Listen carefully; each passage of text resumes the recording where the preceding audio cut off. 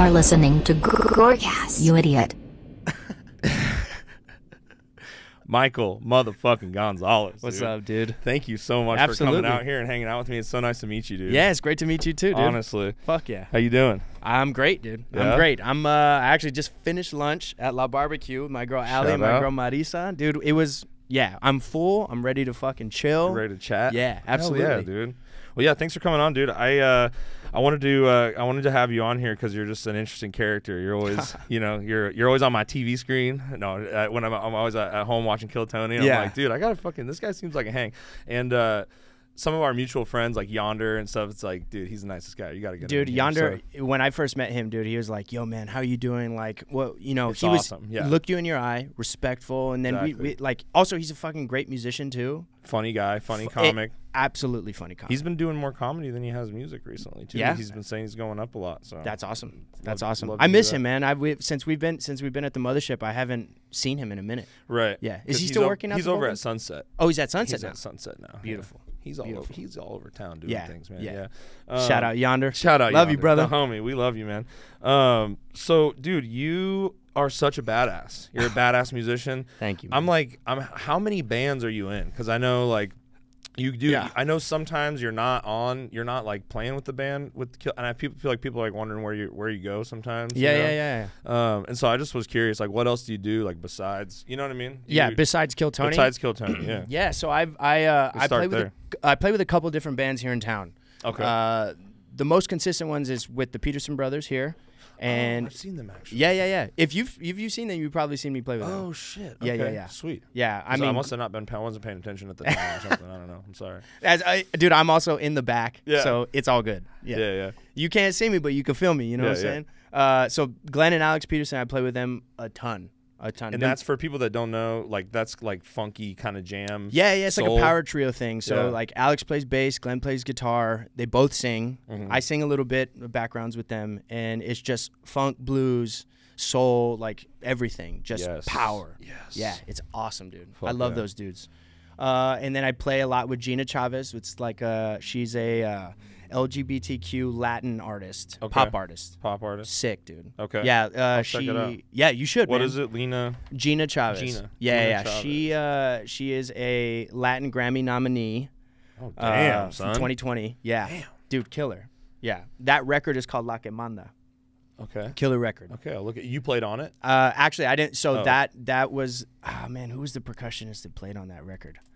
It's a dude from New York. I can't remember who it is. But she recorded it at the end of 2019, 2019, and then it came out in 2020. Okay. Cool. And it's Latin music? All Latin music. Like, what is that? What exactly, like, what does it sound like? I guess I don't know if we could play it. Can we play it? We might get pulled off of YouTube. You can play a little bit. Or just put it in our headphones and we can talk about it. Yeah. Yeah, play the title track to the record is called La Que Manda. La Que Manda. Yeah, she boss. She boss. Yeah. Hell She's the woman in charge. I love it. You know. So give me some help here on how to No, dude, you spelled it right. That's great. Now between que and manda, there's a space in there, right there, and then put Gina Chavez at the end. Yeah. Good job, Harrison. Damn, dude, come on, man. You Mexican out here? You know Spanish? Shit. There it is. That's it. Okay. Yeah. Nice. Just yeah. Yeah, I guess just you can put it in our headphones. Yeah, we can just take it out later. It's fine. I'll just have to remember. Yeah, turn it up on the Bluetooth one. Crank it. It's not coming through. It's not coming through, I don't think. It's on the computer then. That's okay. Oh, that's all right. I can hear it. Yeah. Might be better this way anyway, because we can just... Okay. It's like world music. Oh, yeah. You know what I mean? Yeah. That's what they call that, right? Yeah. World music. Yeah. I can't remember. What an ambiguous genre. Dude, for sure. World music. And with Gina, I play all sorts of styles of Latin music. Okay, so does that keep you, like, from getting burnt out? Kind of like, because, like, do you feel like if you were just, like, in... Because, like, dude, I'm honestly, like, The only thing I've ever done musically is play metal. Like I'm in a metal band. Yeah, no, I know. Yeah. And so it's like that's the only thing I've ever done. I mean, when I was growing up, like I went through the motions. Like I did band in school and played trumpet for like a minute, but that was just so I could get to drums because like you had. Wait, you're a drummer too? I started playing drums. That's I would not call myself a drummer. Okay. At this point, you know what I mean? Because I feel like you're only a drummer as long as you're fucking chopping it every day. I don't think that's true, man. I mean, I could still get on and like do a little thing, but like you start to suck so bad. It's not riding a bike, you know what I mean? No, that definitely is true. Yeah. Like you have, if you stop playing drums for a long time, and that includes percussion, that includes all of it. If you stop for a long time, like you definitely lose it. Yeah, like if I probably practiced hard every day and got like a nice kit and practiced every day for like 6 months or a year, you think you get back? Maybe I could get something back. Maybe I could. Yeah. But if I ever went on Kill Tony, I would not say that I'm down to play drums. I would not. I'm not trying to go for the fucking drum off with you, bro. No chance. Dude, no chance at all. I love that. Such that, an ego boost. No, it's not even just an ego boost. It's just fun. It's fun. It's fun. Exactly. And even that, like the people who come up, most of the time they haven't played drums in a long time. They say it because they've done it. They grew up playing drums or anything like that. Right. But they all have been really cool. Even if they, that's not why they're up there. They're up there to be a comedian or try it out. And they say that, and we have a good time, man. Yeah. I haven't met no beef. No, never been. It's fun. It's all fun. Yeah.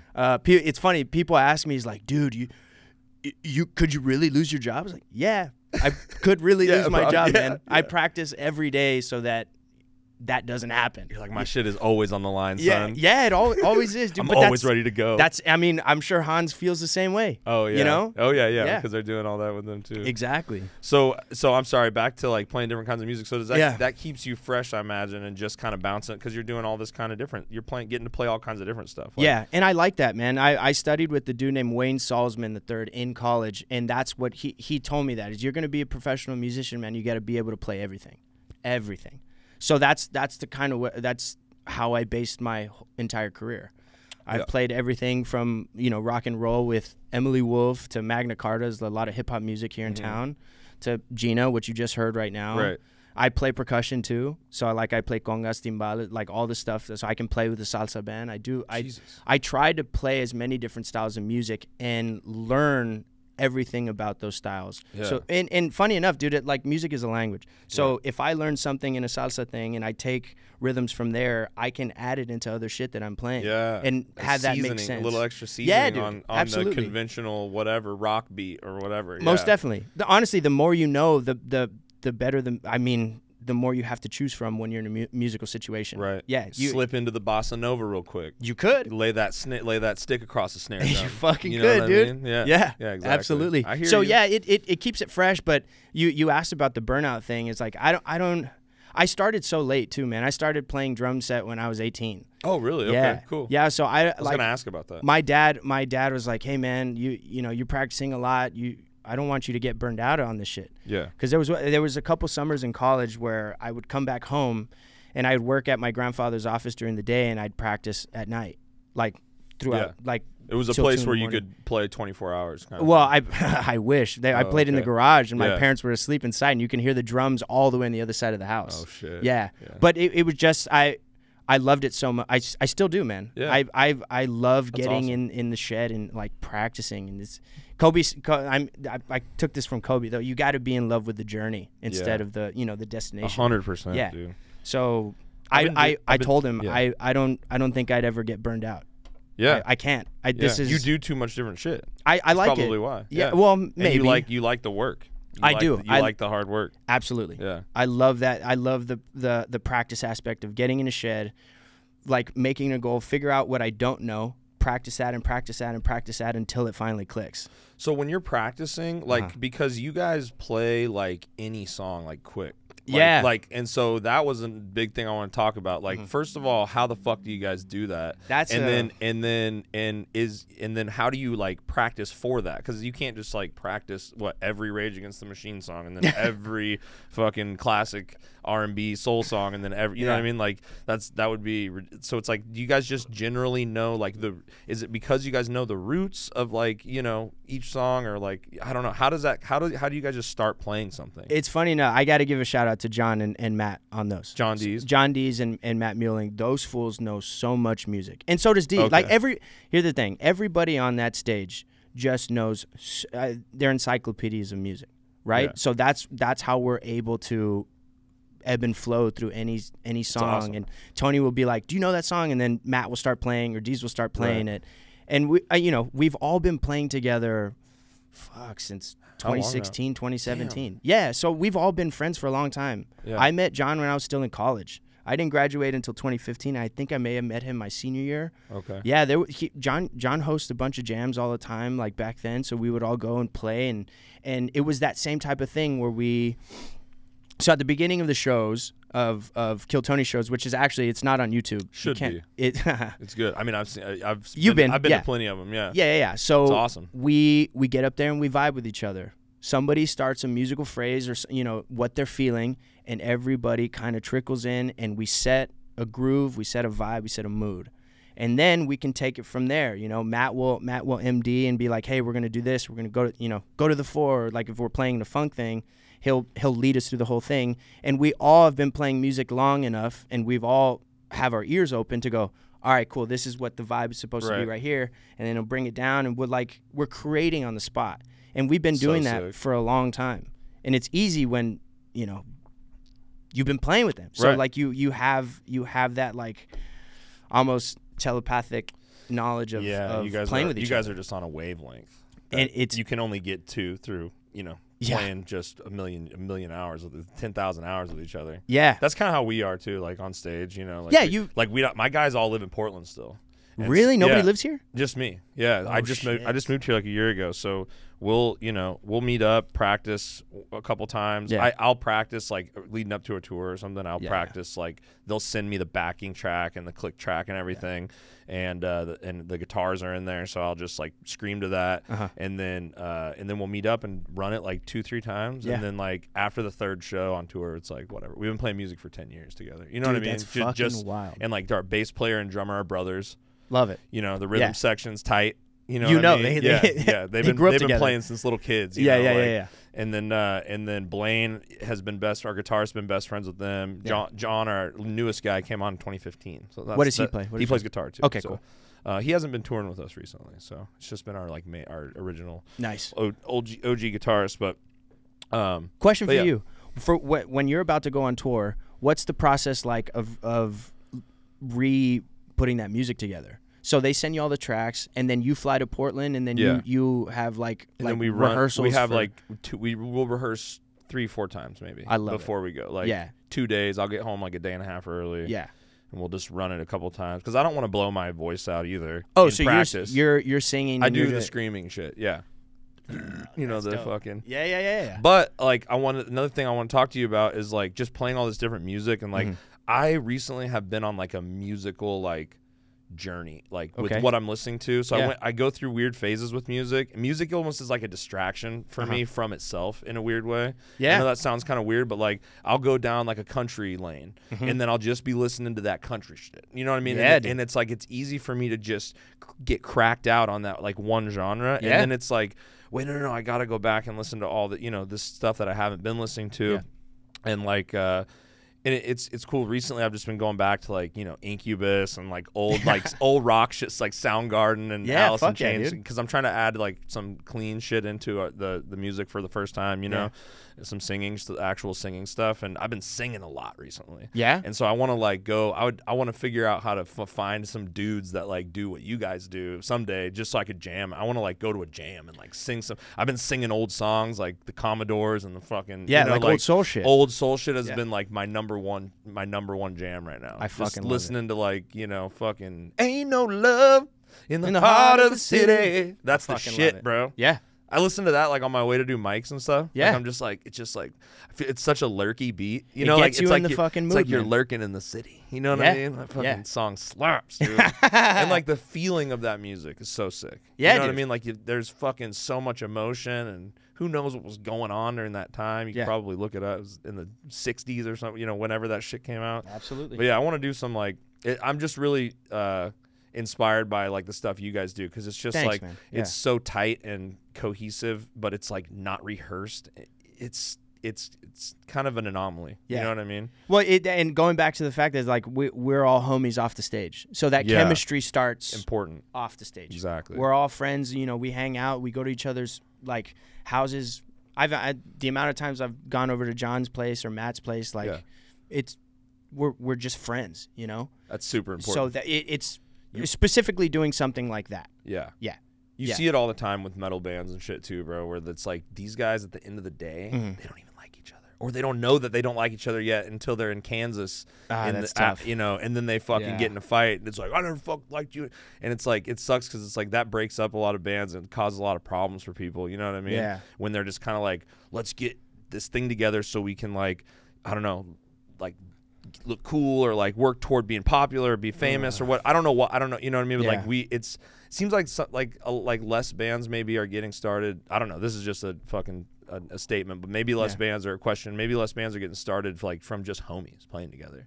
Like maybe there's a lot of bands that are like, you know, I want to go be in a band and I want to go do what these guys are doing versus just like dudes. I mean, that's kind of how it all starts for everybody. Yeah, but, I think so. Yeah, but then if you can have it with your homies instead of like just recruiting strangers that you don't know, you know what I mean? I mean, you can become friends with people. That's not impossible. But it's like you said, that chemistry is just so important. It really is. It really is. Yeah, and I've also been in a couple of situations where the chemistry wasn't there, and you feel it. You feel it on stage. And at that point, it just feels like work. It feels like a job. Yeah. And that's not how I want to play music. Is that like when you do fill-in work, or like have you done fill-in work? I've done fill-in work. I as a matter of fact, I get called session work, whatever they call it. So session work is like you get called to do a studio session. Okay. Right. Yeah. Like sub work is a band will call, or like I have a lot of homies that they go on tour or they're going to studio sessions and they need a fill-in drummer. Yeah. So I actually just did that with a band called Money Chicha. It's a cumbia band here in town. Okay. Yeah. So remind me what cumbia is again. Cumbia is a style of Latin music. Okay. Yeah. Yeah. Specifically, this band is Chicha cumbia, which is another subgenre of cumbia. But my mentor is like a guy who a really good friend of mine, John Spees. He's a drummer and percussionist and producer and does everything here in town. He was out at a studio in El Paso, and he asked me to cover for him for this band. And I had done some work with them before. Funny enough, like I learned the entire set for a show last year, a little over a year ago. That show never happened. We rehearsed. The fucking rehearsal was great. So you kind of had it in the distant past, like in the memory. Well, funny enough, like so because I do so much sub work, I make charts and I have this whole thing that I don't have to memorize it.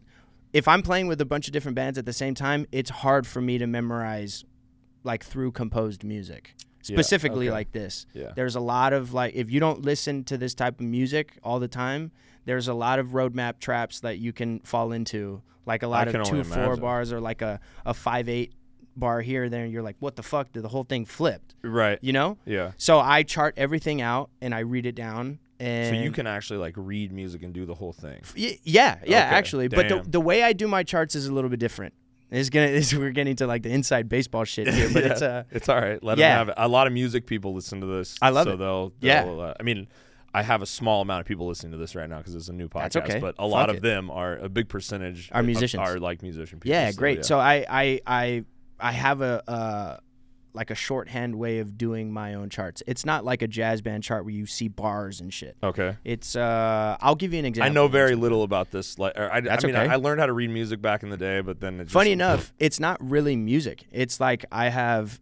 Depending on the type of music that I'm playing, if it's like a pop guitar song, tabs or something. Not even. Oh, okay. Not even. So it's a roadmap essentially. So if I'm playing like a pop song, I got intro, verse 1, pre, hook, and most of the time, in the pop song that will come back around, verse, pre-chorus, hook, bridge, and then like double chorus out to the outro. Right. So I have all that there, and then I have the number of bars that are in each of those sections.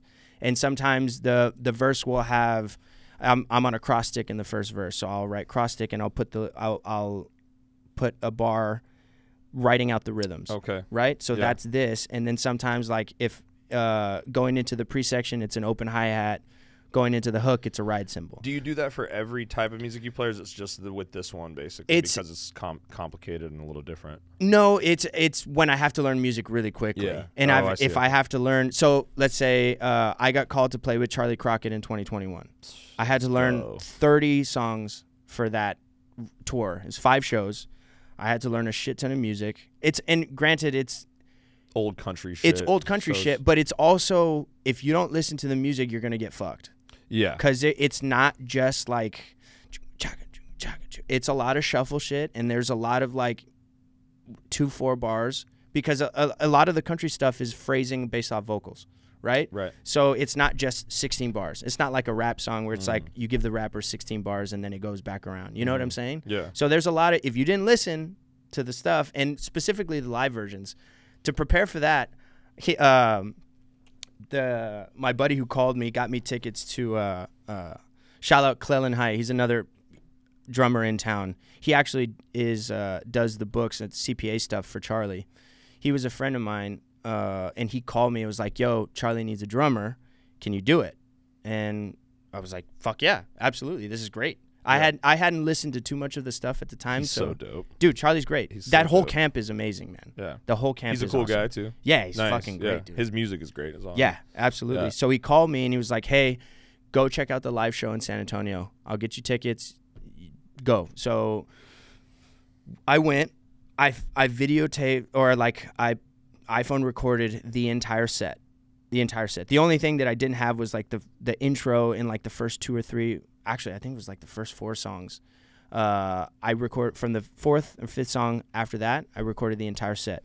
When I went home that night, I charted every single song on that one. Road mapped it out. Damn. Did specific hits, or whatever the arrangement was that Mayo, his name's Mario Valdez. Mayo's the drummer. Every hit or everything that he played on that, I tried to do as much as possible, so that way they don't have to worry about me, or they don't have to worry about the drummer. So all they can do is just play the song, act like Mayo's there, right? Okay. Yeah. So I did that, and since I didn't get the first couple ones, I actually found some YouTube videos of that same show like a couple months before, and I was like, well, I'm going to have to take a risk on this because I don't know what was played before that, so I'll just take the first 4 songs from that, charted all of that out. It ended up being the same exact intro, so I got lucky on that. Nice. But I had the whole show down on my iPad, read it through. Oh, you do it all on your iPad? Yeah, yeah. Well, actually, with those, I wrote out charts and then took pictures and then put it on Fourscore. Do you know what Fourscore is? I don't think. Is it it's a music software. Oh, okay. No, I don't know it's like an app where you can make charts and do all this. Okay. Like I had it in a set list. I just press the screen, it goes to the next one. Press screen, goes to the next one. Oh, that's cool. Yeah, so it's kind of a virtual like book, so you don't have to read sheet. 100%. 100%. So I'm not fucking anymore. Yeah. Right. Exactly. And all trying to. And I don't want to.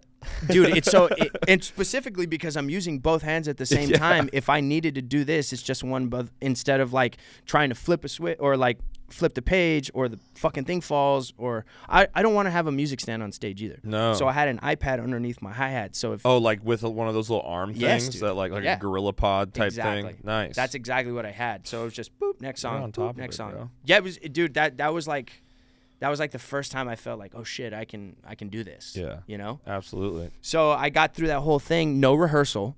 No rehearsal? They threw your ass in there? Damn. Yeah. 0 rehearsals. The only little rehearsal we had was sound check. Yeah. So we get in there. I'm like nervous because all the guys like I'm young. I was the youngest one in that crew, probably like 8 to 10 years. How old were you? 2021. So I'm 30 right now. Okay. So that was 2 years ago, probably 28. 28. 28, okay. And all the guys were like in their mid to late 30s. Okay. Yeah. So I was like, well, none of these guys know who I am. Yeah. I was hired by their CPA. Yeah, exactly. You know what I'm saying? Yeah, these ain't Killtony fans. No.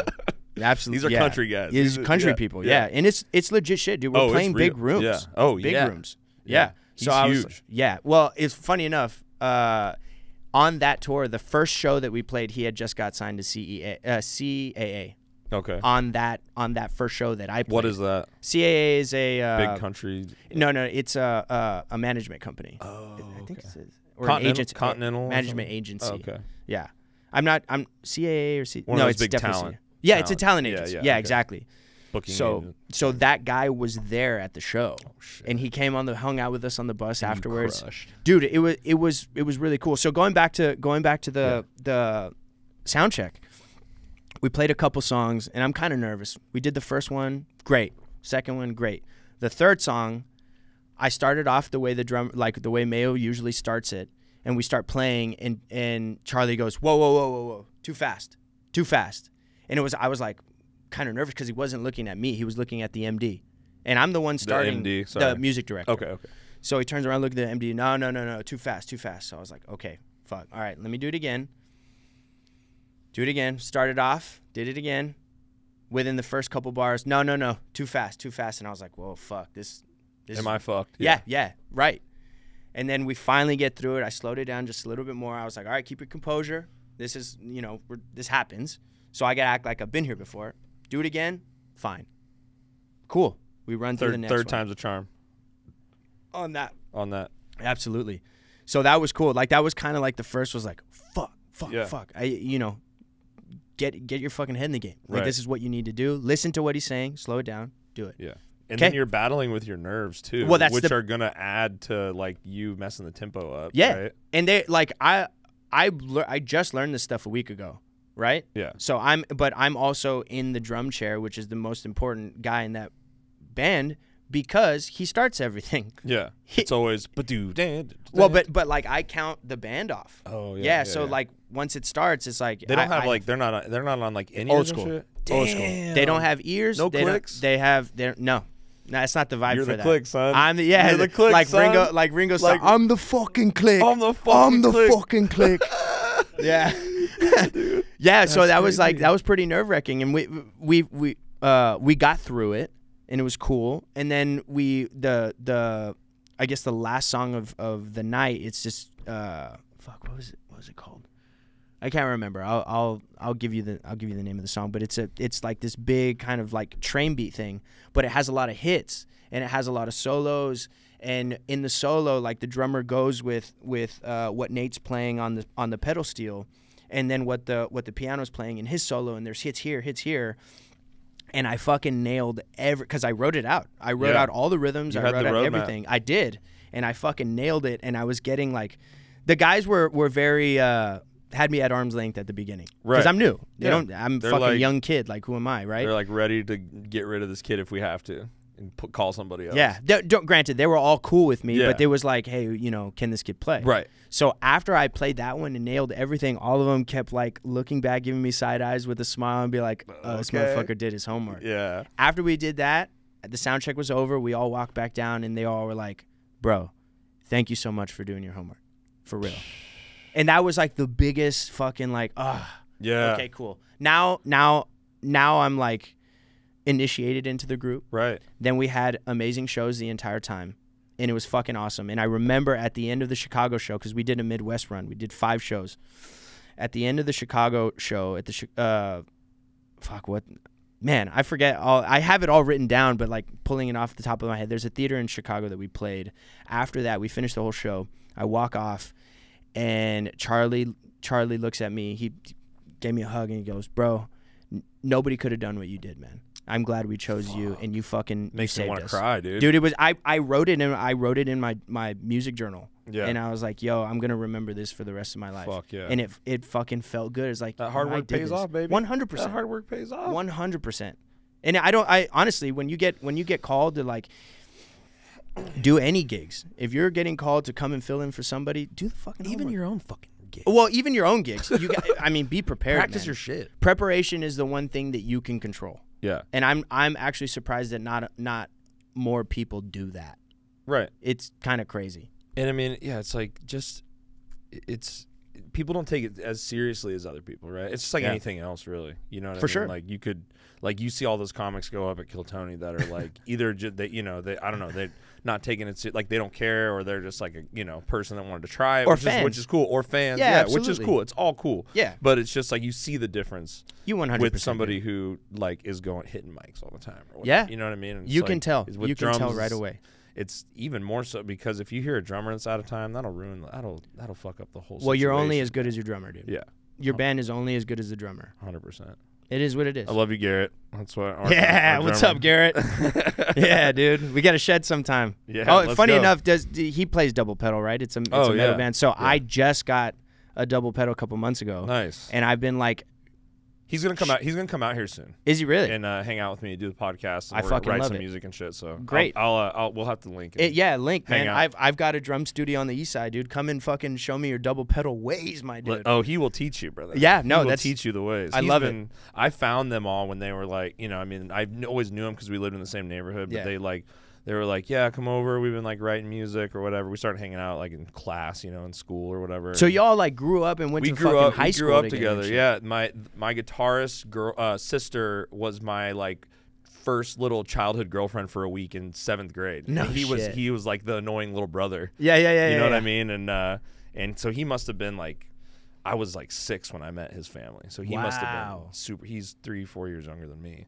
So damn. So he's like, I knew wasn't him since even he was in like kindergarten. yeah, maybe not. No, he wouldn't have been. Holy shit. Because I met his sister in 1st grade. That's we're awesome. 2-3 years, maybe 2-3 years older. But yeah, anyway, that's why like we were saying, we're like family. You know what I mean? Best, man. Which I feel like it's like, there's a lot of bands out there that are way better than us, but it's like our edge is like at the end of the day we're homies. You know what I mean? And it's like we have that connection. Absolutely. And I think that shit is so important when you're playing. It's the most important. Playing live music, dude. It's the most important. It's the most important, man. We just went on our like biggest tour this year with like a big band plucked us to go on tour. It was like, whoa. So you opened up for this. How long was the run? It was almost a whole month. It was like we went across the U.S. like twice and then went to Canada. And do you know who Born of Osiris is? Like a metal band? I don't think so. Yeah, it's but it's in the genre. It was like a big deal. And we were so honored to go out with those guys. And they treated us cool and like we're homies with us. And like it was like a one time when you meet your heroes type shit where they're not assholes. You know what I mean? And that's it was the best. like, dude, especially when they make it comfortable for you and you get to hang with them and shit. Like and it was like, dude, like before we were ever a band, we grew up in like a pretty bougie suburb of Portland. And we had a guitar program, which is pretty cool. And they like had drum sets and guitars in like this practice room. So they would go in on their lunch break and like and play like metal songs, right? Like all of our favorite like death metal songs and shit. And so one of the songs was like a Born of Osiris song that was like really popular at the time, still is. And I would like skip my classes. And because I was like a fucking degenerate, I would skip class if I knew they were gonna be in there and go and hang with them. I got in trouble one time for screaming one of their songs, and he was like, "Get out of here! You can't scream in the microphones. Like, go back to class. You shouldn't be here." He didn't like me anyway because I was a shitty drummer. You know what I mean? In the guitar program, so there was a little bit of beef, with Mr. King. Is his name? That's fucking wild. And he was cool. He's fine. But it was me. It was me. In retrospect, it was me. I was out of line. Okay. But yeah, it wasn't very punk rock of Mr. King. You know what I mean? And funny enough, you scream in a mic for a living now, so it's not for a living. I don't make a living off of that shit. Oh, okay. But not yet. I'm not on your level, bro. I want to talk about that in a minute too. Yeah. But yeah. Anyway, it was cool to like get kicked out of the practice room. That's and fucking then like punk 10 rock, years dude. later, they took us on tour. There you go. And it was like, bro, is this a movie? You know what I mean? Does like, he remember that? No, I don't know. I don't ever talk to that guy. But it was just like, it was cool for us. You know what I mean? Because it was absolutely part of the foundation of like, it was a big victory for us. I fucking love love it. So hopefully there'll be more of those. But either way, we're just like having fun. And we kind of, I think over time too with music, and I don't know if you ran into this. Have you been in bands and stuff that are not like the Kill Tony band where you guys make like your own original thing, like where it was your band, you were trying to make it with, like, because Kill Tony band doesn't make original music. Dude, funny enough, last year we were working. We've got some tracks ready to go. Wow. Yeah, and we're trying to get into the studio. We're trying to do some stuff, man. Yeah. Drop the album, bro. Yeah, man. Drop the mixtape. We're trying. Yeah, we want to. So sick. Yeah, we want to put a record together, and we have Kino, who's the sound guy at the Mothership. He's got recordings of every performance that we've had. Wow. So you guys could just go back through your jams and be like, that's a song. Yeah. Let's learn that again. Absolutely. Give it, slap a name on it. Well, put it out as a live record or go back and like put a studio thing together. Yeah, that like would that's be so how we dope. that's how we were doing last year when we put some songs together. You guys need to, because you're such a talented group of musicians. Thanks, It's man. like you're Thank better. you.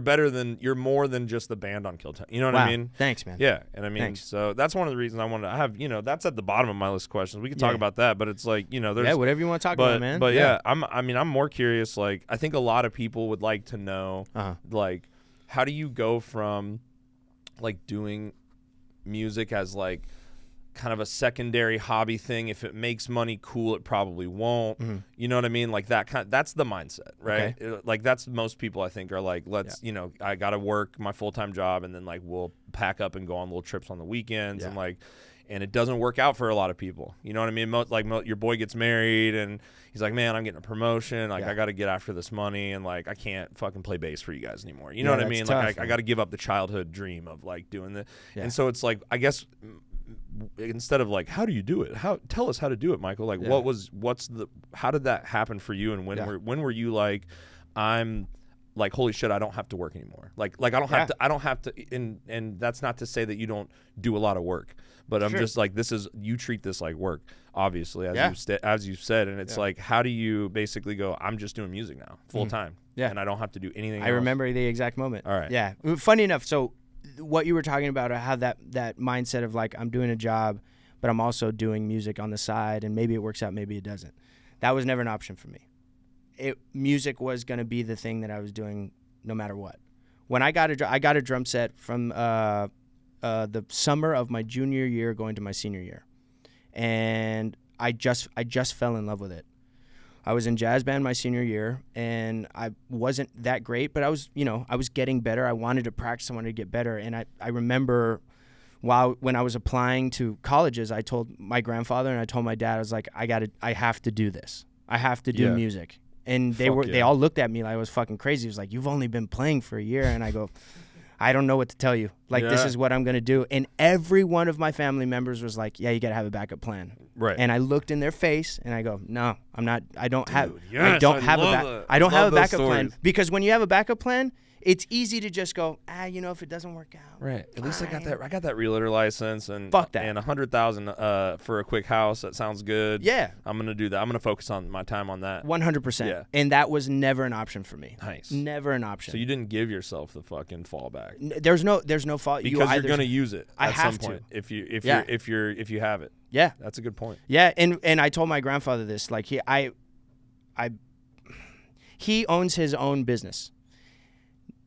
Whether people believed in him that he was going to do it or not, he did it. My grandmother was there every step of the way. She helped him build this massive like paving company that they built from scratch.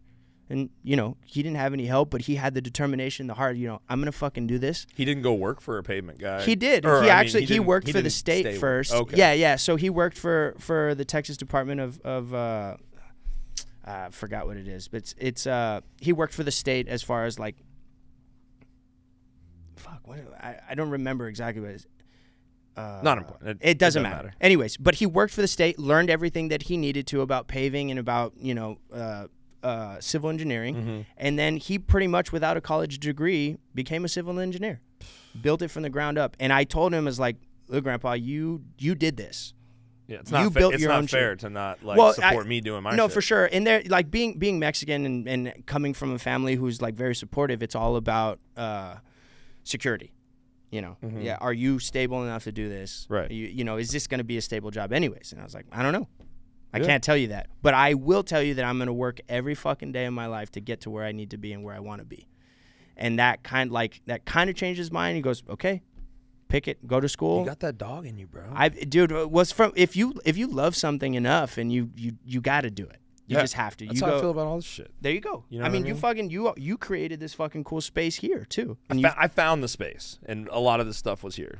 But the idea. But I'm paying for it. Yeah, right. And you're doing it though. Yeah, right? Yeah. We're out here doing it every week, baby. There you know go. What I mean? There you go. I'm like, I gotta get somebody for the week. Yeah. Even if it's just Harrison's got to sit down with me, we're gonna do one. Yeah. We gotta do one every week. Harrison's locking it down. Thank you, bro. Yeah, 100%. So I told him that, and I went to and I was lucky enough that he paid for college from the company. He's like, every grandchild that wanted to go to college got paid for.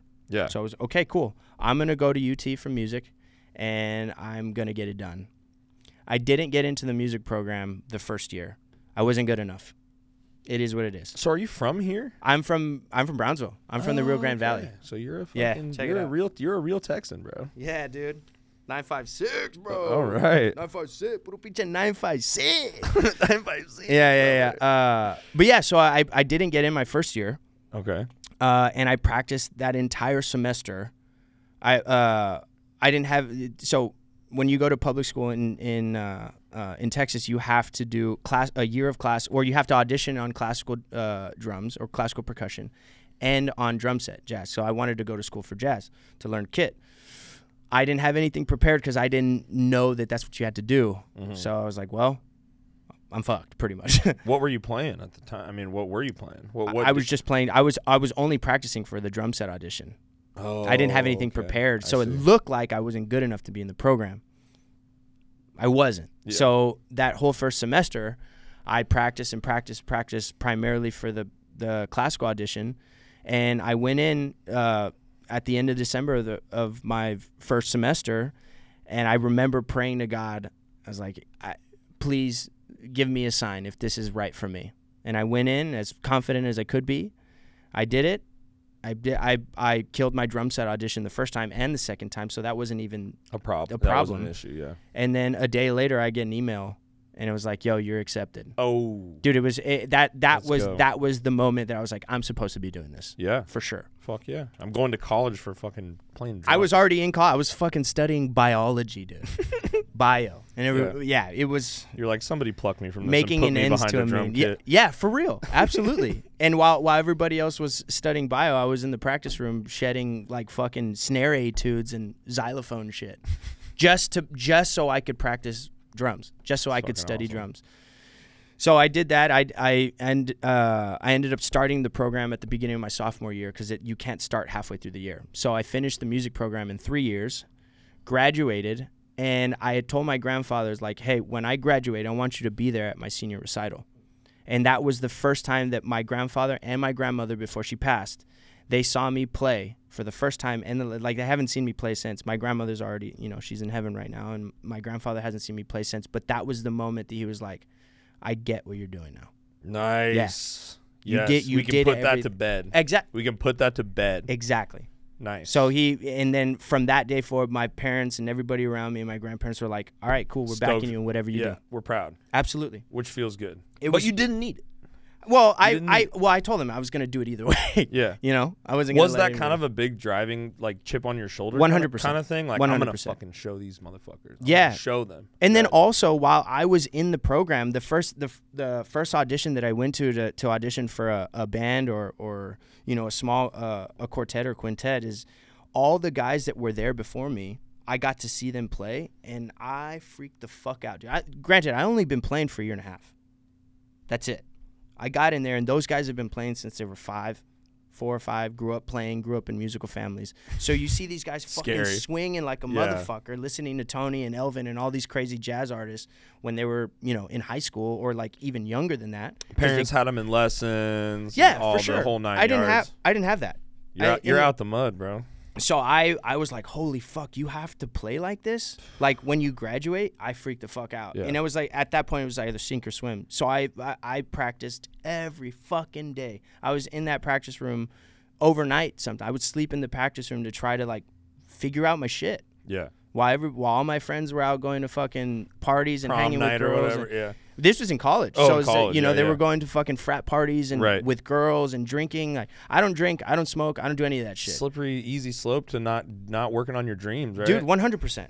How many people don't start working on their dreams until they're done with college, right? My situation was different. Yeah. I had just started playing, and I just I needed to do that at that time. Yeah. And it helped. I graduated, I started playing gigs when I was a junior and senior, and that carried on to post-college after I graduated.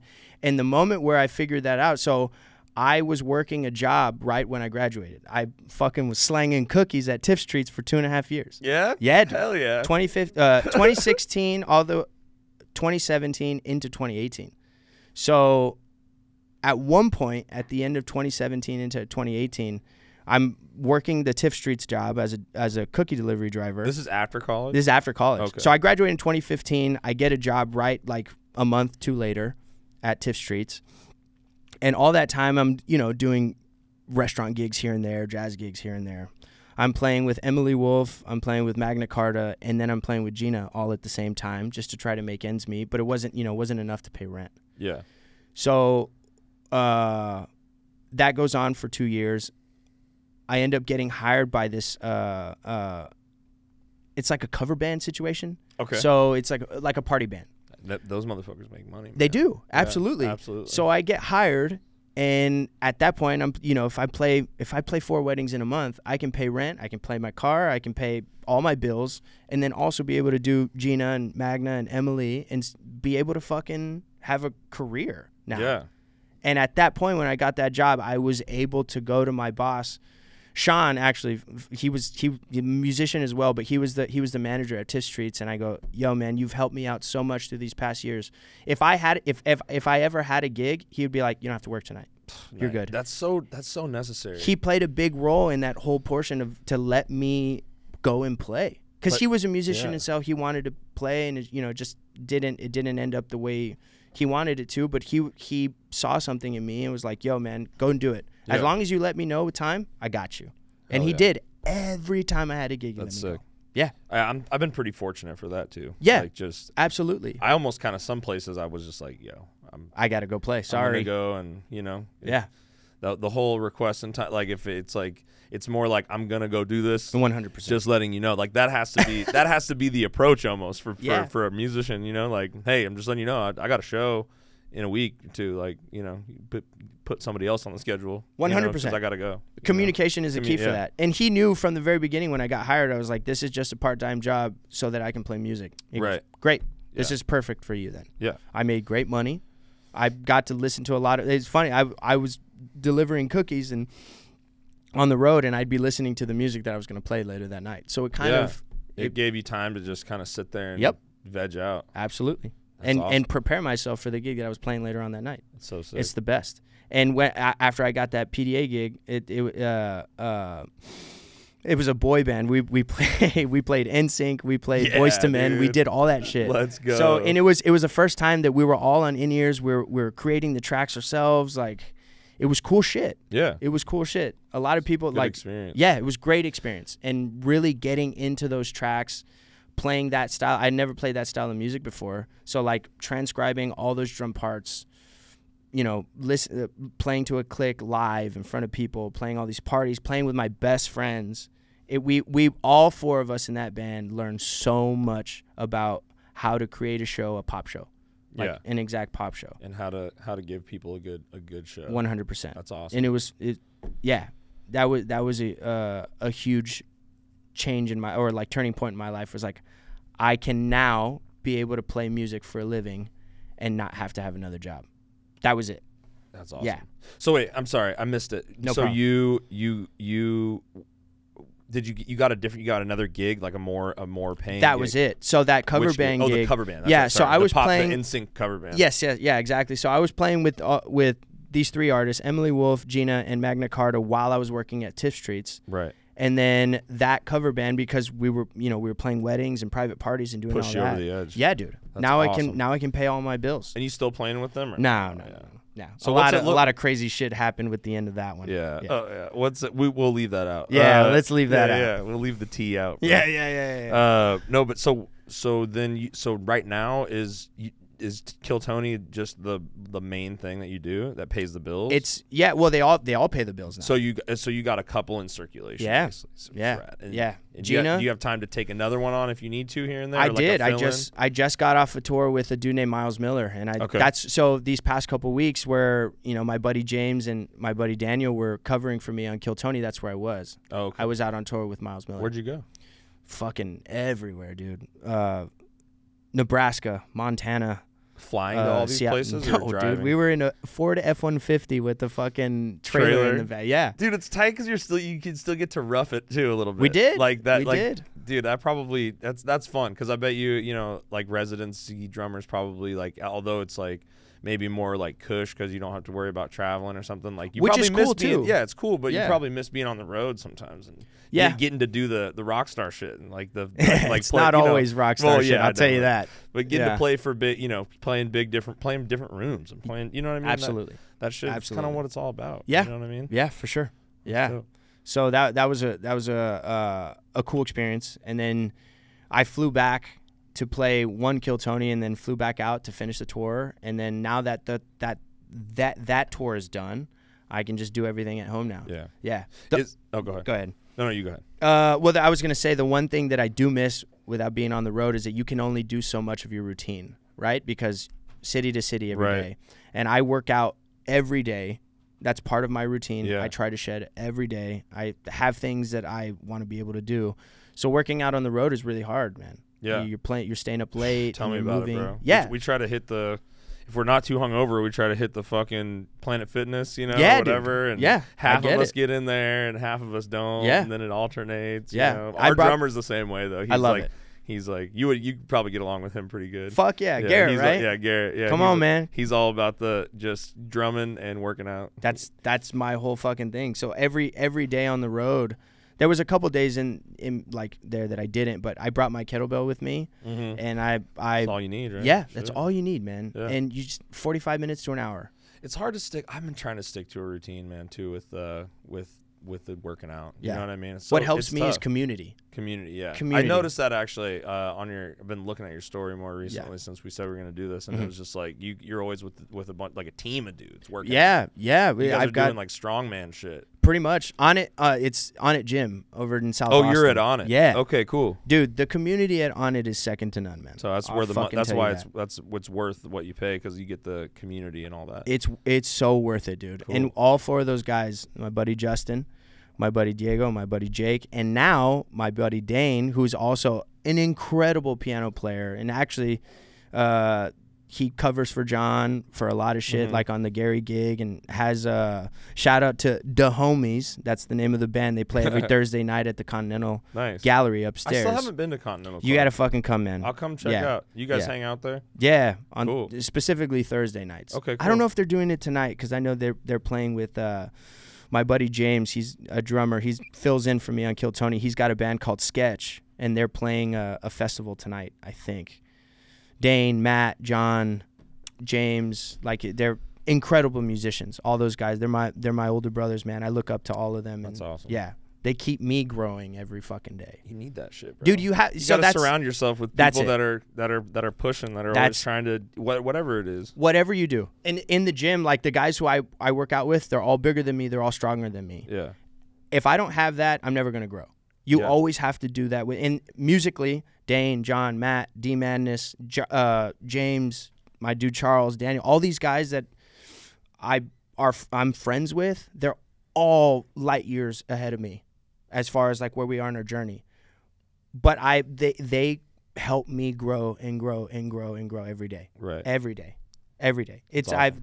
I owe a lot of shit to them. It's crazy how like I've talked about this a couple times on here, but it's crazy how like the level of music out here is like so much higher. Like not even to dog on like where I'm from, but it's just like there's not a lot of dudes out there like and in a lot of places that are like able to just like I don't know play bar shows because they're not only because they're so good, but because there's a market for it. You know what I mean? Like you can There's places to play. You can make a living off of fucking doing music out here. You know what I can. mean? If you do good enough, and there's a ton of stage time for people because every bar, every restaurant has fucking a stage, and they're trying to do live music every Tuesday or what. Dude, you know what I mean? And it's like I feel like, and maybe I'm wrong here, but it's like growing up in Portland, I feel like it's always like I was saying, like the dudes that are like. It's their second. It's like their love. It's their hobby. It's what they do for fun. Yeah. And they are always having to like work that that job to keep the roof over their head. But that's also cool too, man. Yeah, that is cool too. Yeah, that's also cool too. That's if the you cool have thing about music. It's like you can be as committed as you are able to. Yeah. A lot of my favorite drummers too here in town, they have jobs, and they play drums and they're killer. They're killer. They just they want to have a secure job, like money coming in. That's dope. But just the fact that this place, like, you can still kind of, that dream is still alive here. Of like, I'm gonna be the guy at the guitar or at the bar with my guitar and like a bucket. For sure. You know what I mean? And dude, we crush Nashville out here, bro. I think so. I like Nashville a lot. Like, but you know, it's no shade on what anyone out there is doing. But it's like, like the going to live music. Like a guy at a bar here is so high tier. Like you can't count anyone out. You know what I mean? Like if somebody's like, okay, we got Scott here. He's gonna be playing some songs at the bar. You're like, I'm gonna see what the fuck Scott is working with real quick before I close out because Scott might be shredding up there. Yeah, no, absolutely. You know? I think the one thing that Nashville has that we don't is like opportunities. You know, there's industry. Yeah, the industry there that you can get put on a fucking big country rock gig, dude. Yeah, Austin doesn't have that. Yeah. It's a little bit different. It's a little that different, way. For sure. Yeah, the big industries, L.A., New York, and Nashville. We are now climbing that ladder. That's dope. You know, now that Rogan and Tony and all these guys are here, now all the comedians are coming here. So music, comedy, art, it's adjacent, dude. It's all intertwined now. Yeah. Chris Rogers does art with us every Monday night. He's a part of the show. Yeah. Like is that the same guy from L.A.? Or is that the... He's actually from South Carolina. Oh, I mean the same guy that did the art when the show was in LA. There's like a... No, Ryan J.E. Yeah, Ryan... Right? So Ryan actually... Here? Ryan is not here. Ryan still lives in LA. But Ryan was here on Monday. I was talking with him in the green room. Incredible dude. And like a huge lover of music too. Yeah. Those guys' artwork is just crazy. Insane. The guys both that of them do that live painting shit. Yeah, and they both did it live. And now, since Ryan doesn't live here, you can see the art at the end of the episode online. But he did him and Chris both did the live art this past Monday. It was fucking great. Dude, that's that kind of shit that like people I think have the same thought about when they see people do music, you know, and they're like, I could never do that, right? Like I feel that way when I see somebody fucking painting some shit like that. I'm like, dude, there's no way I'm drawing anything like that, or painting anything like that. How and do to do it in with a paintbrush, dude, insane, and with a certain amount of time too. Yeah, they're running against the clock. It's crazy. That is so crazy. They're both of them are immensely talented. Yeah. And just fucking cool dudes, dude. Cool fucking dudes. Killtony is like a weird tornado of talent. It kind of sucks all the talented people in. It's you know crazy. What I mean? It's cool. There's it's just always fucking crazy. I'm blessed to be a part of that. I was family. there. I was in the house that night when Rick Diaz had his first when he got the golden ticket. The golden ticket. That shit was crazy, bro. Yeah. It's just like Rick's really cool, man. Yeah, he's a nice guy. I love that dude. The beef with. I mean, I'm gonna have to go home team on the beef. You know, Hans is also my dude. You know, I don't know if what the beef is like. I don't know if it's real or if it's like social media. They're doing the wrestling. They're doing the wrestling like fucking build up right now. Dude, people are fucking watching. Oh, people are keeping up. Man. Oh, that's another thing I want to ask you about the stadium thing. Yeah, when you guys played when you the one that you guys already did. Oh, the last New Year's. What was that like? ACL Live. Yeah, playing that was a big the 10-year anniversary. How many people were there? A little over 3,000. Okay. Yeah. Was that a big show for you? It was fucking huge for all of us. Yeah, it's great. Was it what like I mean on the scale of like have you played in other bands or anything like was that your biggest the most people the biggest room you played in? Okay. No, the biggest show I've played was with Gary.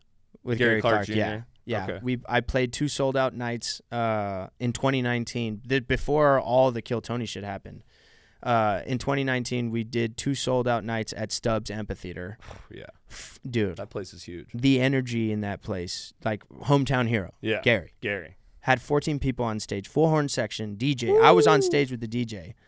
It was just an orchestra. It was just a party. Huge on stage. Huge, man. Awesome. And then that we played 2 ACL performances at ACL. At ACL, okay. we were right before Childish Gambino, Donald Glover. Yeah, nice. Yeah, that's so sick. It was fucking sick. Did you get to meet some cool people at that or? Yeah, at I mean, yeah, we were. Who did we meet that time? Was that 2 years ago or something? Or 2019. 2019. Okay. Yeah, so 4 years ago now. That's crazy, dude. It's moving quick, dude. Yeah, well, COVID ruined a bunch of shit. It made like a year and a half not count. It did. Yeah. It did. It ruined a bunch of shit, but then also like where I'm at now, if COVID wouldn't have happened, those guys wouldn't have moved here. Do you know what I'm saying? We wouldn't be on Killtony. It's kind of like you can't change. You can't go like, oh, I wish, like, or like live in regret or any of that stuff because it's kind of like shit just works out the way it works out. and it's like if you're good and you do good work and are good to people, then good shit will, it'll always work out. I think so, dude. You just have to have trust, and you got to just be fully committed to that journey. Yeah. On your path. And like I feel like that's so apparent with your story you told us here, because it's like the word obviously just spread about you, like through the music industry people, because how are you getting hit up for all these jobs? You know what I mean? Like, so it seems like the recipe is to like just bust your ass and do good work and try to network, right? You got to meet people, and then you got to like get the gig, do a good job, and then everybody tells people like, hey, you guys need a drummer, like, Mike's the guy, you know what I mean? Yeah, I'd love to be. because it just kind of snowballs, it seems, right? Is that how all this stuff kind of popped up? Yeah, just kind of it's all just word of mouth. Yeah, well, John Dees has been a big help with me for that, like with the Gary thing. Like, I remember being in Alaska. I was visiting my ex-fiance out in she was working on a ship, on a cruise ship, and I was out there and I was flying home. I was in Prince Rupert, Alaska, eating by my fucking it actually wasn't Alaska, it was Prince Rupert, Canada, off the coast of Canada, and in like the BC, just north of BC area. I'm sitting at a fucking bar looking out, and I'm seeing otters jump out onto the cove area and coming back in, and eating fish by myself. And I get a text message from John. He goes, "Yo, man, you ready to get that GCJ work?" And I'm like, "What the fuck? What GCJ? Gary Clark? What the fuck?" Like, and I texted him. I was like, "Yeah, dude, fuck yeah. When? Were you ready, or were you like, I'm ready? Even though I'm not ready, I'm ready." Well, that's the thing. So when he told me, he's like, "Yo, I want you to come play percussion with this big band," and I was like, "Fuck, I've never played percussion before." What does that mean? So like different from drums? Johnny Rattleat was the drummer at the time for Gary. Percussion means on this specific record, Sheila E. recorded all the percussion on Gary's record, and congas, timbales, like sample stuff. So like, anything under the sun, really. Like all the bells and whistles that's on top of, all that. So I'm doing everything else. Shakers and maracas and shit. All of it. Yeah. All of it. Sheila did all those recordings. So when he asked me, I was like, "Yeah, I'm gonna fucking do it." And I'm gonna do whatever I need to do this. Exactly. Yeah. I listened on the flights home from that area. I listened to that entire record down and a couple other songs, because John had sent me a set list. So I listened to every one of those songs. I listened to what was on the record, and I still have notes to this day on like what instruments were used on that record. So if I didn't have it, I went to Tommy's drum shop and I bought everything that I didn't have. Oh, shit. And I put this whole rack together, and I'm like, okay, cool. Let's start. I just start with the newest shit first. I played it down. I had an SPD pad. I made my own samples from that. From those records, recorded the instrument. And I was a Splice user at that time, so I found a bunch of different samples that sounded like it, and with all the experience that I had working with the PDA, like with that boy band cover band, we were making those tracks and those samples to sound like the original tracks. That was the experience that I used to create those samples for Gary. So I put it all together, and I prepared that set for an entire month before I even played those shows. So like I knew those put that work in, man. Exactly. And when we got to that first rehearsal at Soundcheck, which was on 51st, it's not on 51st anymore because of COVID, but they didn't like I did everything. I played everything that I practiced, and nobody even knew that I was there, which is exactly what I wanted. Yeah. Yeah. They didn't have to tell me anything. They didn't really give me any notes. They're like, whatever you did, keep doing it. Boom.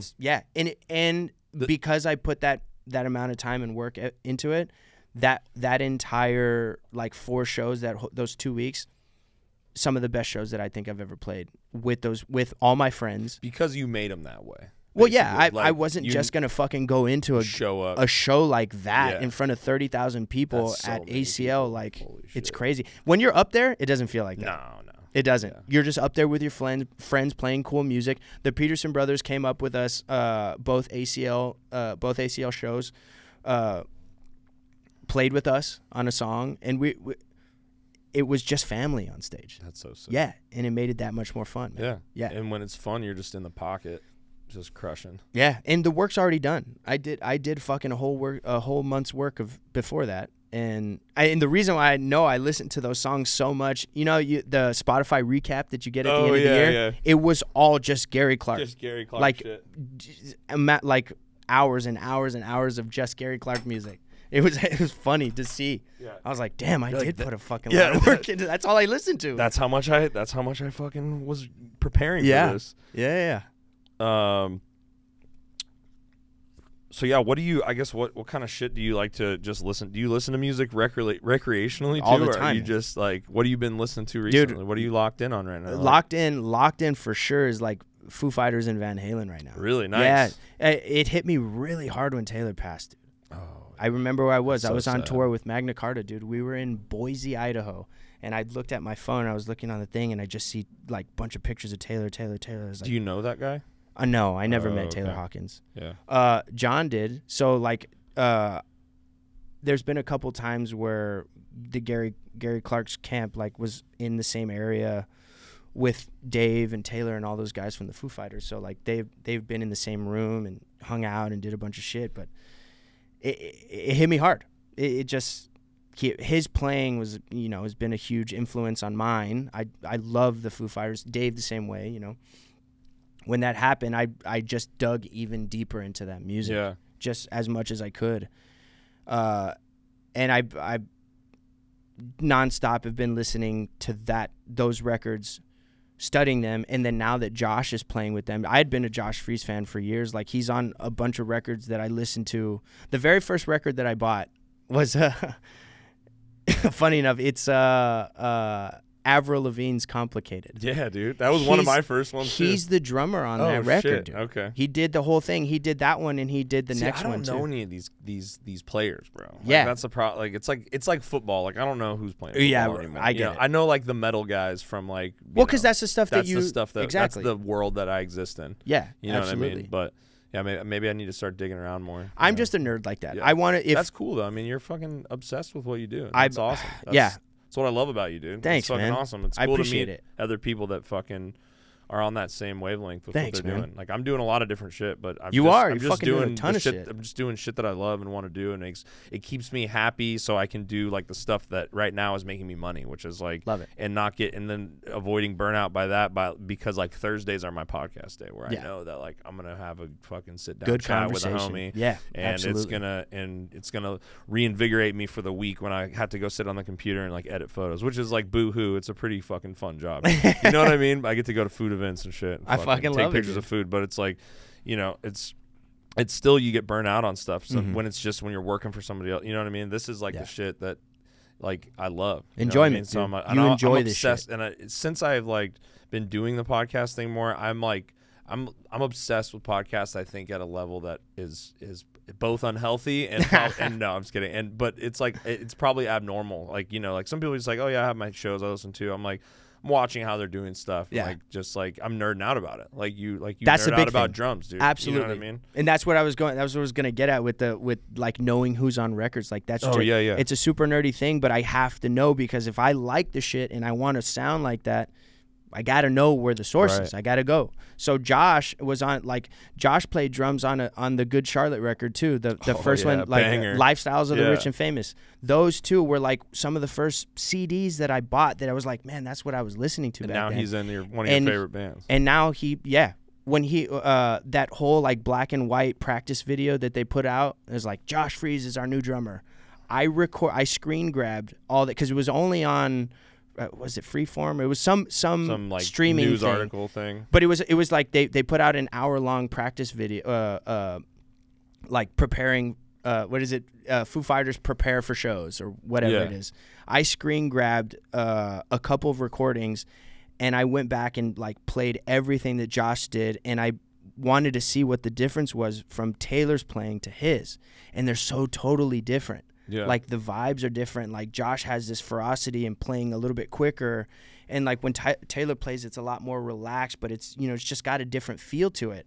And I like both. I just love both guys playing. And I wanted to, like, I learned, which actually you can see in some of the drum offs that I was doing, that I was listening to those recordings that from Josh, like I was trying to emulate what he was doing on those records. Yeah. Or I mean in that performance in general. And I'm every double pedal shit that I've been practicing and getting into is all Josh right now. Nice. All Josh. It's cool that like you can see the difference even in the same, you can hear it. Even in, like you can see and hear the difference even playing the same music. Dude. You know what I mean? Because of the like little intricacies they do with their fills. Yeah. And, like, just like maybe their different drum sounds. It's There's like all so different. many variables. It's all different. It's the same music, but it feels different, but in a great way. It feels right. Yeah, It doesn't feel different wrong. It feels different, but still right. And I saw, and when they did the Taylor Hawkins tribute in London, at the, I think it was at O2 or no, it was at Wembley, I think. They had all the different drummers come and play some of the Foo Fighter stuff, and then they did it in LA at the Forum. You know, didn't they have like a little kid play something too? It was his son. Oh, his son. Yeah, That's right. his son Sean. See, he I'm came so up. bad with all No, this stuff. I'm it's sorry. all good, man. Like Sean came up and played My Hero, and it was the fucking dude. When seeing, it was literally seeing him tear jerking. I started crying the first Yeah. time I watched it. It was really hard to watch. Like his son emulated his father, plays exactly like him. The way his sticks come up, like It's like the John Bonham shit. Like, yeah, but Jason doesn't play like his dad. Oh, okay, It's different. Yeah, John. Nobody will ever play like John Bonham. Yeah. John is up here. Yeah. With Buddy Rich and Vinny Colaiuta and all those echelon. guys. Like nobody's ever gonna play like those guys. Yeah. Sean plays like his dad. You can see the lineage. There's videos of Sean sitting side stage with a pad and sticks watching his dad play. And there's videos of him like Taylor dedicating these songs to his son, and he's sitting right here. That like bond. I just got like some chills, dude. thinking It's crazy. About it, to be honest. Look it up, man. Yeah. It's like I think I watched a little part. I watched a part of that video. Yeah. where he's playing benefit, or at the like tribute. Yeah, show. Yeah. Dude, it was tear jerking. I mean, man, he like brought the essence of Taylor back. Yeah, lineage. It's direct lineage, obviously. Yeah. And it's a dad that wanted his son there involved all the too, time. Spending time. He was there at all the like. Oh, that's what. I'm so close to my dad. I'm like, dude, me too. Me too. My dad texts for me now. Like he comes and texts drums for me now, dude. Hey. Not too long ago, he was here. I had just got off a tour, and my parents were coming up. My sisters were here. We were supposed to have a family get together, and everybody was going to be cool. I forgot that my schedule just was so fucking jam packed. I played 5 shows in 4 days when they were there, and I double booked myself on accident. I was supposed to play with the Peterson brothers and then go and do a wedding later that night. And my dad, I was like, "Hey, Pop, can you tech for me this weekend? Yeah. Like when you come up here, this is what you got to do. Boom, boom, boom." He's like, "No problem. Your mom and I will take care of it." Nice. They came with me to the supportive parents, bro. Dude. They get it. Yeah. They get it, dude. They get it. My dad was a DJ, so like all the music influences that I got from when I was a kid, it's from him. That's so. It's sick. from him. Yeah. It is. It's all lineage. Yeah. And dude, funny enough, the comedy stuff is from him too, man. He had 2 records on vinyl. He had a Robin Williams record, and then he had Richard Pryor's Wanted. Okay. He had both those records, and I remember listening to those when I was like 12 or 13. He had a record player outside, and I go into the garage and put headphones on. I was like, what the I 100% shouldn't have been listening to it, but it's like, nobody should have been listening to comedy when they found comedy. yeah, Right? for sure. That's part of it. Yeah, That's but like part of it. you could feel the rawness of what Richard was saying. It's all this shit was real, son. Did they have real Did shit. they have bands playing with them too on those old comedians? Did any other comedians have like a band type thing playing with them? I think in the back? Johnny Carson was the one who kind of started all that because it And was he a was a TV show. It was the Tonight Show. Okay. It was a Tonight Show. Yeah, Ed Shaughnessy was playing drums on that, and Buddy Rich was his best friend. So Buddy used to come and fucking do drum solos with Ed Shaughnessy. Those videos of that Buddy Rich guy are fucking crazy. Insane. Yeah. He is the greatest to ever live. He's been playing since he was 2. He was just a phenom when he was 2. He is the best. The best. Him, John, Vinny, like all these. Steve Gadd's another one. Can we pull up a Buddy Rich video real quick? Yeah, you can actually pull him up like playing drums on the Tonight Show, and there's a couple videos of Johnny playing drums too. I'm gonna fix the fucking music thing real quick too. before we play just put John. Yeah. Buddy Rich Tonight Show. And then before we play it here, I'm gonna fix. Yeah, this shit I think really the quick. first one. Oh, actually, I can't see it from here. On Johnny Go Carson. to the sound preferences basically, and you just change the output device to the mix master thing. Sorry, The computer. Yeah, exactly. There we go. These are all I can super do it. long because they're compilations. But Yeah, we'll just burn through them. We'll just Yeah. pull through them real quick. Sorry, I want to get the sound in our ear holes. yeah, though. please, I gotta have Buddy's fucking skins in my ear, dude. Where are you? I need Buddy's skins in my ear, bro. Yeah, dude. By the way, Cool. when I was laughing about your dad being a DJ, I'm just giggling here, like appreciating like all Yeah. this influence on your life. You know? Yeah, I wasn't yeah. laughing like at being a No. DJ or something. I knew you weren't, but it's like all of his influences became my influences. Yeah. And I remember like after hearing those records, I went and talked to him. I was like, "Yo, who are these guys?" Whatever. And then, do you remember when Netflix had DVDs, the original Oh, yeah. Netflix, where Oh, you yeah. went online and you chose the DVD that you Oh wanted? yeah. My dad ordered Eddie Murphy's Delirious Oh nice. and Raw, but Delirious was the first one. He goes, if you love comedy, if you're ever gonna love comedy, you have to watch this. Yeah. I was fucking So in funny, 8th, 7th, dude. or 8th when grade. he's wearing that crazy. Dude, it's all orange. It's like Yeah. the orange red suit. He Yeah. comes out and does impressions of fucking Michael, Stevie, and his dad, his mom, like everything. It fucking blew my mind how funny he was. Yeah. How And I don't know about you, but I had only known Eddie Murphy at the time as like the kids movie guy from like fucking Daddy Daycare. So and Nutty Professor and shit. I knew SNL and Delirious before he became an actor. Oh, okay. I knew You all were that al- shit oh, before. wow. My dad put me on, dude. Yeah. My dad put me on, and that was like, Early. how do I make people laugh? Like, Yeah. how do I do that? So That's do you funny do as- comedy too, or are you just like? I or wish, have man. you? Have you ever tried? I did in 2018, right before I went on tour with Magna Carta. We were leaving for about a month, and I was like, well, I don't have anything to do. I'm gonna shed. I was the music director at that time, so I was like, I had a practice space in my apartment, and I was going through everything, making sure I knew how to like run the tracks, and I knew where everything was. And at night, I went to do a couple of open mics, and it was the craziest fucking nerve-wracking shit I've ever done. Isn't in it my life. weird how It's so weird. different and scary it is? It is. Because I've been doing it pretty regularly since December. Oh, so you do- I'm getting after it, bro. Fuck yeah, man. Yeah, I'm That's going after awesome. out to Mike Yonder. Actually, I did a podcast with him like right when I moved here. He was one of the first ones I did here. Yeah. And he was like, on that podcast, he was like, dude, you just need to go do it. Like, You have to. because he's from music too. Yeah. You know what I mean? So Yeah. I was like, tell me about like how to get your fucking balls together to go fucking do stage it. And time. you just have to do it. Yeah. And it's actually been like, so it makes me love music more, dude. I love it. Because like it's so, I don't know. I've been doing it for a long time, you know, and like I've said this to no end on the podcast, so people are probably sick of hearing it. But it's like with music too, you get this like inflated sense sometimes of how good you're doing. You know what I mean? Because so like you're a fucking dog, so you're always like I need to grind to be better. You have a good internal dialogue and self-awareness about that stuff. But it's but like I wouldn't necessarily say it's good. Well, but for me, yeah, it's probably toxic. Yeah, for sure. You're probably I'm my worst enemy. pushing your physical health All the and shit. time.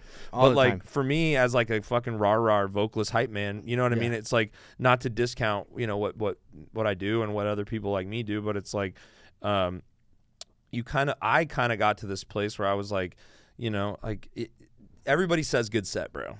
You know what I mean? Everybody says good, in a music setting, right? Context. But comedy is so the opposite of that. Well, because you get it's- you get the more like good reaction. try. Well, And the crowd it's- doesn't say the good. Well, that's try. what the crowd will tell you how you did. Yeah, exactly. The crowd exactly. will tell you when you go to jams and you do shit. Nah, I don't. Okay, cool. Thank you, man. Yeah, I yeah. appreciate you. That's the thing that I love about comedy the most is the honesty. The raw. Yes, that's honesty what I'm from saying. Yeah, absolutely, 100%. Yeah, with the only honesty that I've ever like felt like I've got, well, like the biggest form of honesty, I guess. When I was a freshman in college, I was going to the Elephant Room and signing up on Monday nights, so they have an open jam on Monday nights. I would get there at 9 before they started at 9:30. I would sign my name at the very top. The guy who was running it was an asshole to me. He was. It is what it is. Yeah.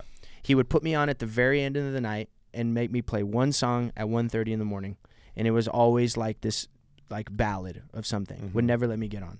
That's fine. That was me at Creek last night. Yeah. I guess it's whatever. You just have to fucking go through it. You're a kid. I'm in school. I'm trying to figure this shit out. I've only been playing for a year, but I got to do it. Yeah. You just have to. So there was one Red Young, who's he's a legend organist in town. He came up to me after one of those nights and he goes, "Yo, man, you sound great, but here's what you need to do to get better." Like he had the fucking he gave you some fucking feedback. 100%. Which all the other guys would like just fucking dismiss me and be like, "Yeah, fuck, you're not good enough." Like they never said that, but you could feel it. Right. Yeah. And from your peers, like that kind of sucks. And it is what it is. Yeah. But Red came up to me and goes, "Yo, man, I like your energy. Here's what you need to do to get better." He saw the grind. He saw the hustle. You're out there till 1 a.m. fucking I was there eating shit just to play a song on the open mic. Literally sitting next to the drum chair the entire night. Because when you go, there's the stage is like, it's in an underground kind of bar. But there's tables right here up against the wall and the drum set's right here where you're sitting. So I'm sitting right here and I'm watching the drummer all night for fucking 3-4 hours. And then you get to go up. And then I finally get to go up after everybody's fucking left. Yeah. And Which is just like dangling a scraps. carrot in front of your Dude, face. 100. Too, right? And he did that multiple times and I'm like, bro, what the fuck? I'm just trying to learn here. Yeah. And but you were like the new guy at the mic or something. Well, right? I was the youngest one, yeah. and I was the newest one because I was in school. I heard that the Elephant Room is where you go to learn and play. So okay, guess I got to do it. What's interesting is it seems like my personal experience with it, and this could be because of where every music scene is different or whatever, and every genre of every music scene is different. So the metal kid gets a little toxic, gets a little the aggressive music, and guys are kind of acting hard, and it can be kind of it can be an ego, more so than like any of the other genres. I feel like, I don't know, I guess I haven't played in a lot of other genres, but it seems like there's a little bit there's a high probability that there might be more ego shit flying around in like a tough guy fucking genre. Yeah, maybe. You know what I mean? And and it's all I know, really. Yeah.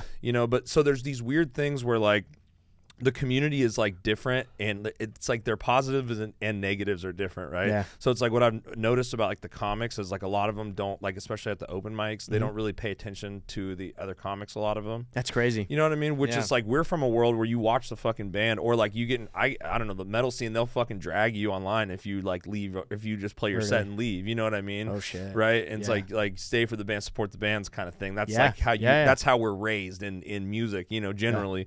And then you get out here and like that, so that's different about comedy. But what I did notice is it seems like the comedy people are more welcoming to like come on in, even though it's like come on in and then it's like, ha, you suck, you know what I mean, get better, you know what I mean, but it keep coming back, you know what I mean, but it seems, so it's in a weird way, it's like, but it seems like it's more welcoming, or it has been for me. That's cool. You know what I mean? I fucking love it, and it's cool to do some, and you hear this shit about from Rogan or anybody that talks motivationally on podcasts and stuff, but just doing something that you suck at after you've been doing this thing that you got it pretty dialed. Can you always get better at something? Yeah, absolutely, of course, but you've got it pretty dialed. And for me too, it's like the only place that I could go is like adding singing really to make it, which I did. I went out of my comfort zone big time on the new shit we're about to drop. So I fucking love it. I'll show you some if you want to hear it in the car when we're out. Can't give them the exclusives on the pod, baby. It's not for them. Not dude. for you. No. You gotta pay for that. You gotta give me those Spotify pennies. You know Come what on, I mean? man. You gotta make it rain on me. Not even pennies, bro. Like cents on the penny. Aren't they like? I read something, they're taking it away completely from small artists or some shit like that, or they're talking about it or something. It's all trash. Streaming's trash. But buy records, come out to shows, buy merch, and come out and buy a vinyl or a CD. That's how you're supporting musicians. Come to shows, man. Fucking come out. They should make Kill Tony band tees that look like metal shirts that say Kill Tony band and like metal font. We're figuring it out, dude. Bro, we're figuring it out. Tight. I actually have merch. I have a t-shirt. You have your own? I have my own t-shirt. Yeah. Buy your. We'll have you plug everything. Absolutely. Tell them now. Where do you get your merch at? I have the link. Actually, the link is on my Instagram. I'll put it in the love it. I'll put it in the description of this or whatever. Yeah. It's a cool shirt that actually Chris Rogers designed. Oh, So nice. it was the painting that he did on the record or on one of the shows. Yeah. And my buddy took that and put it on a shirt. Vectorized it and shit. Yeah, he put it on a that's so shirt, sick. and it's fucking great. It's cool. That's dope. Yeah, I love it. It's me with a fucking sombrero and a poncho and some. Is it like Jordan cartoony? ones. It is cartoony. That's awesome, It's cool. dude. Yeah, actually, if you go to my Instagram, you can see it. It's right there. Here, I'll do it. Or Yeah. you got it, Harrison? Yeah, pull his Instagram up. Yeah. But yeah, what I was saying is like, just to do some shit that's like, people have been telling me that, like, making me think I'm pretty good at this for 10 years or whatever. And it's like, to do something new. It's hard. It's hard and yeah. fresh and fun and scary. And it's Yeah. all the feelings that I like need. I needed it. I You was have in a to place have. with music where I just like, Love I it. needed it. I was in a stagnant place where I was like, my band's not out here. You know what I Yeah. mean? We can't jam. You know what I mean? I could That's try to tough. jam with some other guys, but that kind of, I don't know if that's like a good use of my time right now. Yeah. And so it's yeah, like, for sure.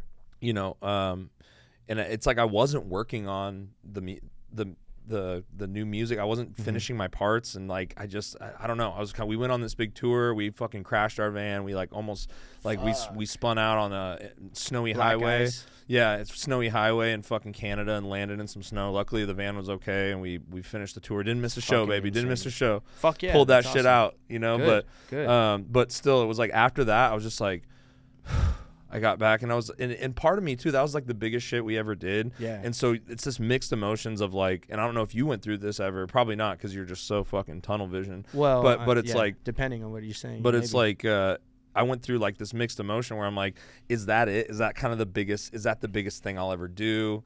You know what I mean? Like like not that we hang it up, but it's like, should I be realistic and self-aware that might be the biggest opportunity that we get? And then there's that obvious, you know, the devil and angel kind of thing. There's the other side where it's like, no, don't be a bitch. Like this is we're just getting started, babe. You know what I mean? 100%. And so that's the avenue you got to go down. But I couldn't help but just kind of after all that, and then like, you know, just feeling kind of stagnant, and then the comedy thing, I picked it up in December, and it was just like, I don't know, I started doing the mics more after I got back from that tour, and it was like that made me. I was like, oh, cool, like we're fucking, you know, learning how to walk with these new legs, you know, or something. It just felt so different. Yeah, driving a different kind of vehicle, you know what I mean? 100%. And that made me go like.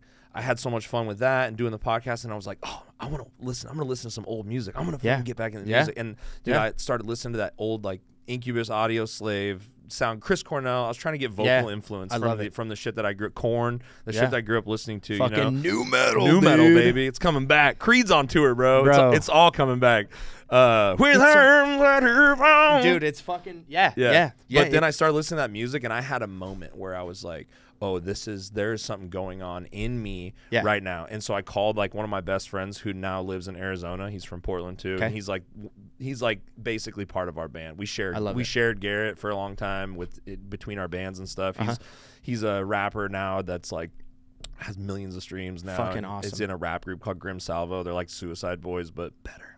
Oh shit. Yeah, it's really. I'll show them. Yeah, you gotta yeah. peep that shit if you like Fucking that. Because hit he's me like to all this super. shit, He's dude. super musical too. So he's singing like, you know, Alice in Chainsy kind of vocals, and that's kind of what I wanted to. If I was gonna add cleans into fucking metal music, I didn't want it to be like the typical like forced sounding. You know, like a lot of bands will like sell out. People say, you know what I mean? I don't really believe in that, but it's like a lot of bands will like try to put cleans in, and it just sounds like they tried to put cleans in their heavy music, right? Yeah. And so I wanted to do something that was more true to me and what I like. So I was like, what do I like, right? Cool. Like Alice in Chains, like old, like grungy, like dark, you know what I mean? And like singing in my range and not trying to do like the whiny, high pitched kind of metalcore screaming. I don't know how versed you are with that. Well, I was just about to ask you. So cleans meaning like clean the singing. opposite. Yeah. Like so not screaming. Yeah, so like it's- adding in like it's mostly screaming, but then adding in like chorus parts where I'm singing like singing actually singing. Yeah, because for the last 10 years it was just you know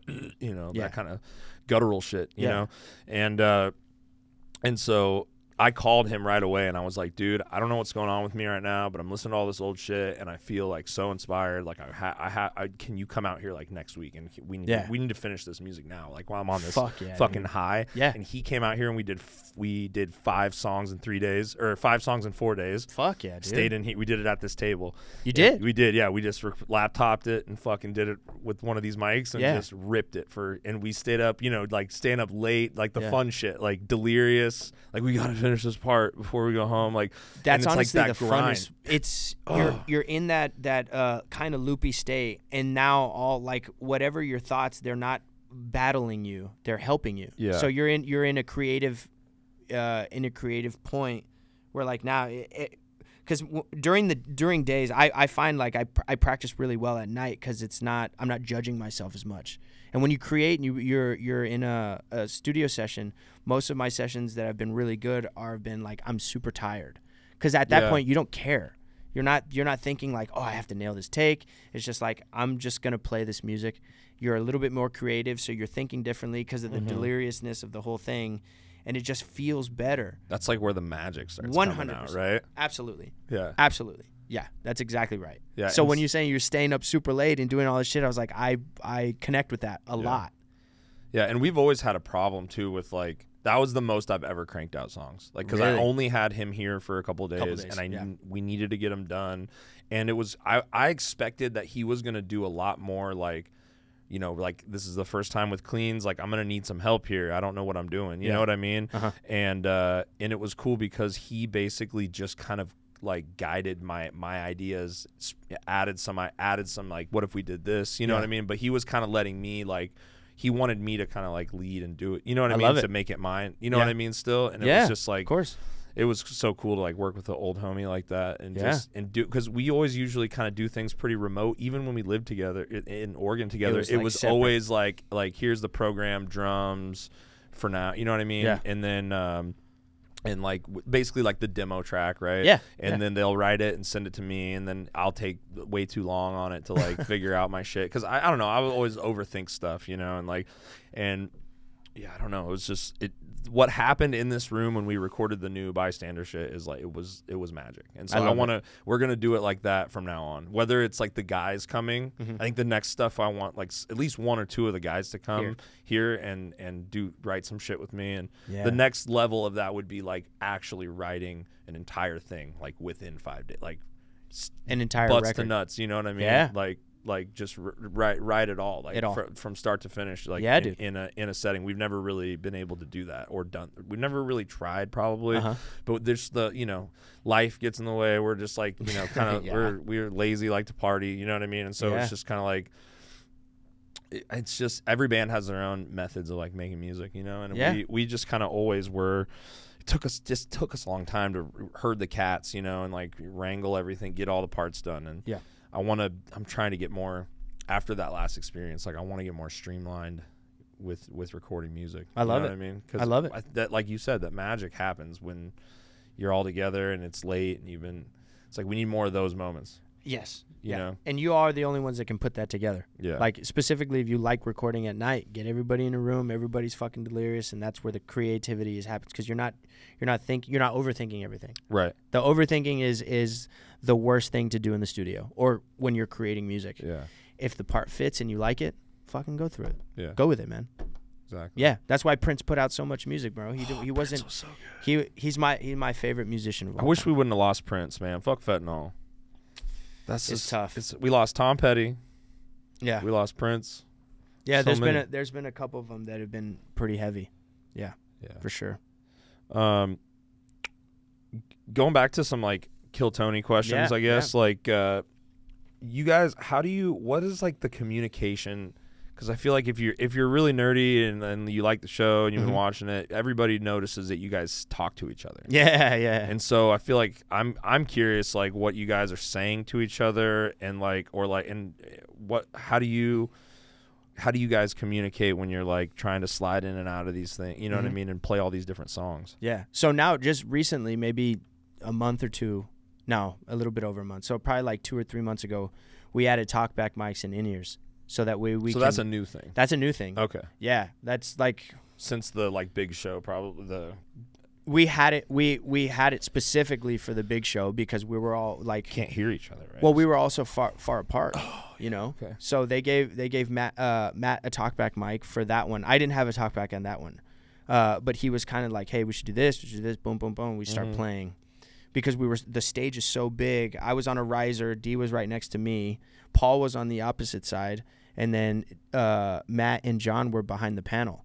And at ACL, that stage is really wide, so there was no way we were. Hey, 4-4. You're just like screaming at each other. Yeah, it wouldn't have worked. And then also having monitors on that stage would have been insane. Crowd roaring, dude. Yeah, like you can't hear shit. You can't. And for us, we need to be able to communicate. So at the mothership now, we have ears. Matt and John have a talkback, and I have a talkback, and it's cool to, be able to actually talk to each other. Yeah. Before that, we were texting each other, be like, "Hey, look at your phone. I think we should play this song." No way. Yeah, absolutely. That's fucking crazy. At one point, like, Paul was in the middle of me because he used to be on the outside of me where the ramp is to go to the corner of the club, and I would be able to see them. But the first time they put Paul on the inside, I mean, John and I had so much miscommunication that night. I couldn't see him. He wasn't able to communicate, and like it just that night was kind of rough because I was like, "Fuck, I can't see you. I can barely hear you." You know, we still had monitors, so it didn't work right. So once we added the mics and the ears, it was like, "Yo, we're fucking good now." It was like tightening up an already tight machine. Yeah. You guys just got even tighter on. Yeah, with absolutely. That, okay. And then now that we can talk to each other, like Deez and Matt can now lead us through songs, or like if they have an idea, like the other night, John and Matt were out, so we had this dude Carter Arrington, incredible musician, guitar player, but I had the talkback that night. So when we tell each other like what songs we're gonna play, this dude came up, which I actually think you had him on the podcast recently. What's his name? You just posted a Zach Black. No, it wasn't Zach. Oh, Tim Warner. Yes, Tim Warner. Yeah. So Tim was on the podcast last week, and he came up and he was dressed like Joe Pesci from Home Alone. Yeah. Were you there? You weren't there? No, I watched it. Okay, I just watched it. Yeah, he was dressed like Joe Pesci, Yeah. and then we played the Home Alone thing. I was like, hey, we're gonna play the Home Alone theme song. And so, like, shit like that, if somebody says y'all something... already know? Like, that's such an obscure theme song. I don't fucking know how that You shit don't? goes. No, because I never really watched the movie. Dude, I watched it, like, once when I was a kid a long time ago. But every time you're on an airplane now, think of... there's this thing, it's like a bell that happens every time when you... when they put on the seatbelt sign. Yeah. But it goes, ding, ding... So that note, those melody, two notes is the beginning melody of the Home Alone theme song. Ding, ding, ding, ding, ding, ding, okay. Ding, ding, ding, ding, ding, It's the a John little Williams Christmassy. thing. It's 100%. Oh, okay. Maybe I do remember. Everybody knows it. Okay. Everybody knows it. Home Alone is fucking a cult classic. Yeah, everybody knows it. So when we did it, Paul actually played it, and I was like about to tell him, I was like, we're playing that song. Paul, do it again once he I'm talking into the mic, once he's done, we're gonna play that song. And he went into it, we all went into it. Blew Tony's mind. Yeah, exactly. He's like the Home Alone theme song, what the fuck? That's so sick. like we all have certain times where like, hey, we should do this because Tony said this, or the comedian said that, or this or this. So that's what you guys are kind of saying to each other. Pretty much. That's so tight. And then every now and then when like when a comedian comes up and just bombs, we'll be like, dude, holy shit, that was crazy. And you'll say some shit to each other. Yeah. That's awesome. Back and little forth. Commentary. Yeah, for us. Bro, that's like that would be the bonus features. Dude, if we still did DVDs, the KT bonus features would be the commentary from the band, like, man, this guy sucks, or whatever. Or like, well, if a guest or somebody's like going crazy tonight, we'll be like, man, dude, this dude's on one tonight. Yeah. Like, sometimes Tony gets mad for people talking over him, and we'll be like, yep, you deserve that one. Yeah, exactly. Shit like that. You know what I'm saying? Little quips. It's literally just the band commentary. That's so cool. Yeah, it is. Because I think people probably wonder what y'all are saying to each other sometimes. Oh, dude, I think I've actually had people DM me about like, yo, have you seen this comment? Like, we just want a podcast listening to what the band's telling each other. Yeah, that would be so funny. Yeah, it's not, it's nothing crazy. No, but it's pretty funny for us. It's that extra shit, Yeah, for sure. People get obsessed with things, like, dude, like we were talking with music and stand up, whatever it is, podcasting. You get obsessed with watching your favorite show, and you're like, dude, what are they saying? Yeah, I want to know. Dude, with 100%, and with killtony, we have the most amazing fans, man. So it's like people are like pretty crazy. They're nerdy about the show. They are, yeah. Yeah. To a negative point sometimes, right? Some of them get a little. I don't toxic. I don't read the comments for that very reason. No, I don't. You can't read comments. No, I don't. I try not to. I don't even have notifications on my IG. Yeah, I have so to like turn that off. for people who have DM'd me and I haven't messaged back, it's because sometimes I just don't fucking read it. It's hard. Just out here doing the work, bro. I want to play around in your DMs. You're out here doing the work, bro. I play around in my DMs every now and then. You know? Yeah, it's not when duty calls, you play. Yeah, right. But yeah. So it's really cool to have people come and like they'll send something nice, or like people will send me pictures of the comments and be like, "Yo, that was fucking cool. The band killed it tonight." Yeah. There was one episode where Matt, it was just Matt and I, because D had a gig, double booked himself, and John was on tour, and it was just me and Matt. This was before Paul had joined, and Matt and I just played Rage Against the Machine songs all night. And when you said the Rage thing, I was like, oh fuck, I remember that episode. And that's all we did. Dude, and fucking people were like, fuck yes, Rage, another one, Rage. And I was like, dude, fucking Matt, we killed this shit. That's cool. We were just like, we were just trying to put a Band-Aid on this. 100%. It's like, what? Everyone loved it. 100%. That's awesome. And like Matt, we were like, dude, what the fuck can we do? Matt Muelling is so good. I got to get him in here too. Hopefully he'll 100%. He'd love to. Really? He would love to. All right. Yeah, he would love to. Matt, I want to talk. He is a very intelligent, interesting person. Yeah. Knows so much about music, life, and he's another one that likes to work out. Like we're workout. You know, we send each other shit. I want to work out too, man. Fucking come to On It. I think the thing is, you get your friends kind of become sometimes your you know, like they not hold you back, but it's like you do different things with different friends, right? Yeah, so sure. Sometimes you got your party friends or whatever, and then it's like I have like a couple friends that they're kind of on my same, like, oh, we need to get in the gym. One of my best friends here lives in the same apartment building with me as me. Oh, now. Sick. And so he's always like, let's go to the gym. Let's go to the gym. At so the it's like apartment. that helps a lot. Yeah, 100%. You know what I mean? And so it's like I'm like anyone that works out, like Zach Black. Do you know Zach Black? I don't think I know Zach. He works at Vulcan. He's been on Killtony. He's a comic and does shows around. Yeah. But Zach Black was the guy who Tony was like, he got pulled on one of the last couple episodes at Vulcan. And it's a stage name basically. And he called him out and he was like, "Get his ID." Do you remember that? I don't know. He was like, "Get his ID," and somebody somehow got his ID. Yeah. And they put him on blast for it. But fuck, I don't remember that one. It's fucked up. Yeah. They did my guy dirty.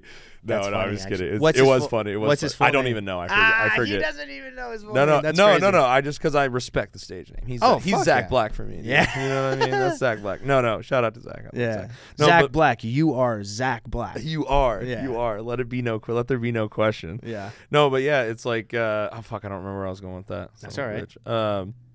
That's okay. That's okay. Right What's up? Oh shit! You pulled it up. Pulled the there merch you go. up. Yeah. That's it. That's it right there. Pull the merch up. And hopefully soon. That is so dope. Yeah. So Tour Life is a company that my buddy Josh Applebaum has, and then also John Dees is also involved with Josh. Josh Applebaum.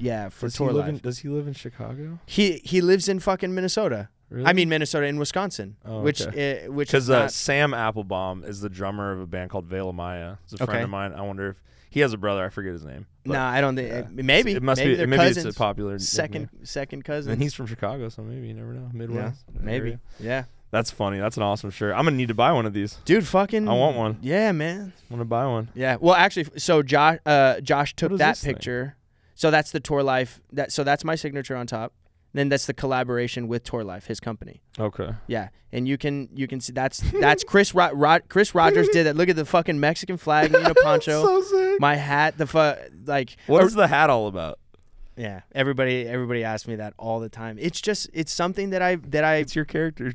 It is now. Yeah. It is now. So after going through I was gonna get married this year in September. My ex-fiance and I split, and we were both, we were going through some tough shit. Right after she moved out, or when she was about to move out, I just needed to go spend time with my friends. And Gary, John, Josh, and the whole Gary crew was playing Jazz Fest. So I was like, fuck it. I'm just going to go hang with my buddies all weekend. I've never been to Jazz Fest. John was like, come out. We'll get you all the passes, whatever. And Josh was like, dude, come with me. Come stay with my pops and we're just going to hang. And I told my dad, I was like, hey, I'm gonna head out to New Orleans. And he goes, you going by yourself? And I was like, yeah, I'm just going to go hang with my friends. He goes, nah, I'll go with you. He had never been to Jazz Fest before. So I was like, fuck it. Let's take a trip out there.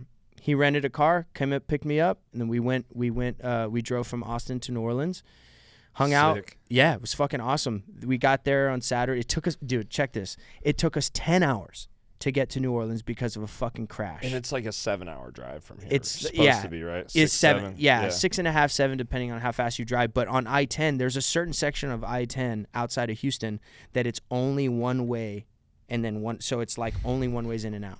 So if you get stuck on I-10 through traffic and construction, you are fucked. Yeah. And that's what happened that day. Houston's such a bitch to drive through. Dude. And this was already posted. We were already past Houston. They're just, it fucking sucked. Anyway, so we get there. We meet Josh, his dad, and Deez, and we all have dinner that night. And he was like, all right, cool. We're going to go out and see some New Orleans fucking because it's Jazz Fest. So shows are happening till 5 in the morning. It's like one of the biggest things in the nation. 100%. One of the biggest music events. Gatherings, like all the best musicians that are like fucking tremendous block parties musicians. And shows going on in the street. Every venue is booked from fucking afternoon all the way to 5 in the morning. It's just crazy. Yeah. Craziness. Stan Moore, Eric Krasno, Nikki Glaspie, like all the guys from Lettuce, Adam Deitch, like all these musicians are playing 4 sets in a day. So we get there on Saturday, we go have dinner with these guys, and then we decide, like, John talks to Eric, and we're trying to get on like one of the shows, and we go to one of the shows, and it turns out not to be that fun. So we're leaving the next day right after Gary plays. My dad and I have to get back because it's a Sunday. I got to be back for Kill Tony. So we just ended up going. We go home. The next day we wake up. We go to Jazz Fest, and we're having a fucking blast. My dad's never been to New Orleans. Take him to a couple fucking restaurants. We go to Jazz Fest with Josh and his dad. I'm walking around the areas. We're taking it all in. Like it's fucking experience, like Josh and his dad, me and my pops, and we're just enjoying the whole fucking thing. Father-son hang, dude. For both of us. What a sick hang. It was so fucking fun. It was what I needed at the time, and he knew it. To like reinvigorate your passion. You went through a little stagnant slump, like I was talking about. And it wasn't even just like, it wasn't a slump in music. It was a slump in life. My heart was like, it was a point where her and I it just wasn't gonna work at that point. Funny, like we're still friends. We're still best friends. It's awesome. But at that one point in life, I needed to go. Yeah. And my dad was like, "Fucking, I'm on this road with you. Let's fucking do it." Yeah. That's so. So sick. we go. We're having a fucking blast.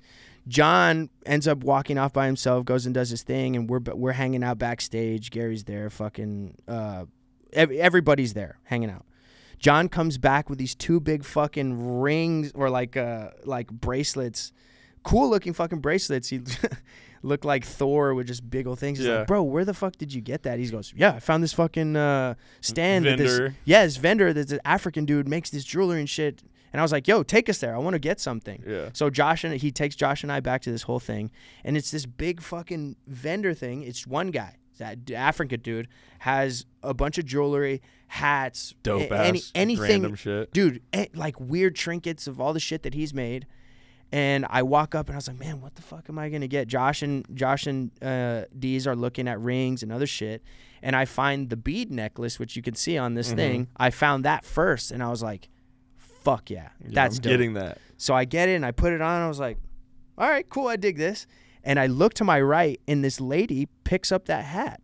She picks it up, puts it on. She goes, nah. I remember. She goes, nah. Not for me. No, she didn't even have to look at herself. She just puts it on and goes, nah, not for me. That's not it. She takes it off, and I go, excuse me, are you putting that back? And I was like, can I try it on? Yeah. I take it, and she's staring at me in my face. I take it, I put it on, and I put the little, because it comes with a little thing. I put it on my face, and we look at each other dead in the eyes, and she goes, that's you.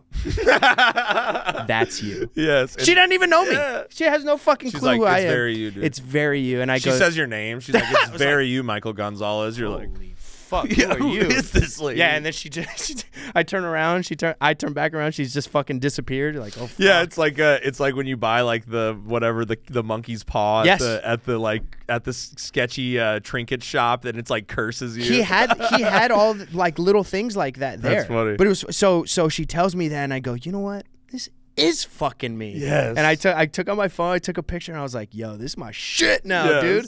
And I wore it the rest of the day. Now. I walked back, and I walked back. My dad goes, "What the fuck are you wearing?" I had glasses on. I had that hat, and I had the fucking beads. He goes, "What the fuck are you wearing?" I go, "Pops, vibing. this is my new look. Yeah, Ain't nobody can fucking stop me." The now. random lady at the stand said it was me. Yeah. And it's me now. Yeah. This is me. 100%. He was like, all right, well, you did achieve your dreams with the drums. You know what you're doing, so I'm just going to go with it. That is you, son. Yeah, absolutely. And I wore it for the rest of the fucking day, and I wore it driving home. I bet that thing smells like shit now. It actually doesn't. It actually What's doesn't. it made out of? It's made of straw. Oh, it's a straw hat. Yeah, but it's like people were like, yo, is that from like the Philippines or is that Mongolian? Like you look, because I'm Mexican, so when I wear it, I look like I'm like Asian or Mongolian or something like that. Right. It looks like Raiden's hat from Mortal Kombat. It kind of does. You know what I'm talking about? It kind of does. It's a little, it's not exactly straight. It actually looks more like a samurai helmet. Almost, yeah, people think that right? too. Yeah. People think that too. That's But a anyways, dope that's ass the shirt. story, and I just never took it off. And I send my sisters a picture because we have my dad, my mom, we have a group chat together. And I go, this is fucking me now. Yeah. And it's the same thing. Yeah. Like some lady said it was me, so it is fucking me. It gave you superpowers. And all of them were like, you're a fucking idiot. You're like, you're dumb. And I wore it on the first show. See, dude, it is. It kind of looks. Kind of is. Yeah, I see how that one goes. It's just a it's point. just straight down. Yeah. Yeah. There's when I was on tour, I played a music festival in San Diego, and one of the stagehands, she was a black girl, had a hat that looked exactly like mine. Whoa. And I walked up to her and I go, I have a hat like that. And she goes, No, you what don't. do you? Yeah, what are you talking about? No, you don't. And I showed her a picture, and she goes, holy shit, that's fucking awesome. Where did you get that? And I told her the whole story. It's like a type of African hat. It's yes, dude. Okay. Yeah, Cool. I Like a can't. traditional. Well, she told me the name of the hat, and I was like, oh, that's what it's called, but I can't fucking remember what it was. Damn. Yeah, but she was so cool. She's like, that's fucking awesome. I've never met anybody else who has a hat like me. It's a cool hat. Dude. Yeah. I'm trying to take more fashion risks. That's why I'm wearing a yellow shirt today. Fuck yeah. Yeah, dude. And all people not people, but the people that are close to me. I've never been afraid of like wearing the shit that I want to wear. Mm-hmm. It is what it is. I don't give a fuck. I'm just bad at like dressing myself, and dude, I'm bad at spending money on clothes. Like I don't spend money on clothes. I would rather spend $100 on dinner than $40 on a shirt. Oh, dude, food means way more. Food means way more and the to me. Experience you get when you're eating with people and you're balling out on a dinner and you all throw $100 down on a $600 tab, you know, or whatever. It's like I'd rather spend money on food than shoes. I just finally forced myself to. I went to Ross and bought like 6 pairs of shoes, and it's funny. I went to Ross. My boy went to Ross. Dressing for less out here, son. Dude, for you real. know, no, but 6 pairs is dressing for less. Fire. You got those at Ross? Ross. What the? That's tight. Ross. Like, put them on screen. Put them on camera. yeah, Ross, he's like, baby. put that camera on me, boy. Look, I got shoes. I'm the guy with the shoes for once. You know. Good for you, No, man. but it feels good. How much did you get those for? I think it was like $30, bro. Dude, 30, okay. $40, and Vans are normally like $100. The low tops are like 70. Yeah. right, at the Vans store. I went to the Vans when They're probably fake. I don't know. the last time I was in Chicago. I went to a Vans store. I was like, dude, fucking Dave Grohl wears Vans. Josh Freese wears Vans. I gotta get fucking Vans, dude. So I did. I was on tour. I was like, I'm in Chicago. I'm on a day off. I'm gonna go fucking get some Vans. And I did. And I put some on. And I go, fuck yeah. I channeled that. One lady goes, that's you. Hell yeah. These shoes are me, dude. These shoes are me. Yeah. So I put them on. I was like, I fucking walked out. How much are these? Those are $100. Dude, what? Yeah. For Vans? Yeah. Okay, whatever. Aren't I these want to be supposed like Dave Grohl and cheap beater shoes. Like, come on. Yeah. Well, I try to. I'm a sneakerhead, so I try to take you care are? of my Okay. shoes. Oh, yeah. okay, okay. If I'm gonna spend money on anything clothing related, it's shoes. Yeah. Shoes. You're Absolutely. You're black Sneakers. black hoodie, blue jeans, but some banging shoes. I don't right? even really wear jeans. Like, Yeah. if I just started wearing jeans again. Really? Yeah. I don't know why. Well, first of all, it's hot as fuck here. Dude, so I don't know how you're gonna wear jeans 9 months out of the year. cut off shirts and fucking shorts, Same, dude. or like. My nips are out half the year. My nips are hanging out of my side of my cutoff. Yeah. Half the year. But it is what it is. You gotta be nips out here. I love it, dude. Yeah. What kind of shoes you rocking? What's the sneaker today? Dude, what's the sneaker flex today? Prototypes, bro. These are the Jordan 1 prototypes. Okay. Yeah. Explain to me like a grandmother. Like I'm like, those are nice shoes, honey. Why are they so expensive? Well, they're so expensive because of Michael Jordan. That's the only reason why. If he didn't have if he didn't design these, I don't think these would be. Oh, so he designed those. Well, I guess he didn't design them. Okay. The guy, have you seen the movie Air? Yeah. Okay. I just watched that. That's cool. Watch that movie. Yeah, I'm not going to do a good job. Yeah. Watch that movie. It shows you how he did it. That's cool. Anyways, these are called the prototypes because if you see this line right here, if you put it on camera, this line, you can cut the top of the shoe to make it high top to low top. Oh. The only thing you can't do is fucking put it back. So I don't think that's a. Nobody does that. No. I just think that like. I was in Chicago. I bought these in Chicago for $300, and they just came out at the time. And I was like, "Yo, this colorway is fucking sick." Yeah, it has an orange highlight. They glow in the dark. The sides give off Wildberry Pop-Tarts 90s vibes. Oh my you know what I'm talking about? Like I that do. teal, like the cup. Yes, the dude. cups. Yeah, the I 90s know exactly cups. what you're talking about. That like weird swirl, purple and like the dude, it's crazy. Like Ridley's the same way with the shoes. Dude, you know what I mean? Mike and I talk about shoes every time I see him, and he always comes up fucking flossing on everybody. You're like, what the so fuck, flossed dude? up, dude. Yeah, he knows it too. No, and we it's both all know premeditated. Yes. Yeah. That boy leaves the house fresh as I can love be. it. I love it. So we're banking episodes of his podcast in here. I know. He told me. You got to do his. Now that you know where the spot. Well, is he at. Come out actually and do his. he told me about you and was like, "Yo, my buddy's got a podcast. I think I'm starting mine and all this shit." I was like, hell yeah, dude. Fuck yeah. I fell in love with that guy. I love that guy. Dude, he's amazing. Mike is one of him. Mike is one of the most genuine people, and he's incredibly like talented as a comedian. He's next up. Yeah, I do think so. He's got a sharp fucking brain too. He's great. But when I first met him, I was like, "Yo, there's something different about you, man." Like just as a human too. Yeah. Like he's a good fucking dude. And I met his wife too. She's awesome. I don't think I've really met her yet. He brought her to a show one time and kind of like worked in the same while we were setting up and shit like that. Like he's a fucking. They're incredible human beings. Yeah. I love those dudes. I remember I told him this story too. We were like. I was going through a phase of listening to the Killtonys where I was like, I found the podcast and then I was catching up on stuff and I was doing DoorDash, and this was like before I even moved here. Okay. And before he moved here, I think he was just like visiting and got on Killtony or something. Yeah. And I was listening and I was just like, dude, this guy, I didn't even see what he looked like, but he talks about how he looks in his stand-up. So I was just I was driving and listening to it. You know what I mean? Yeah. Which is like, I don't really do that anymore with Killtony. I usually watch it, but I was going through this phase where I was listening to it and I was just like, dude, this guy sounds like the sickest hang.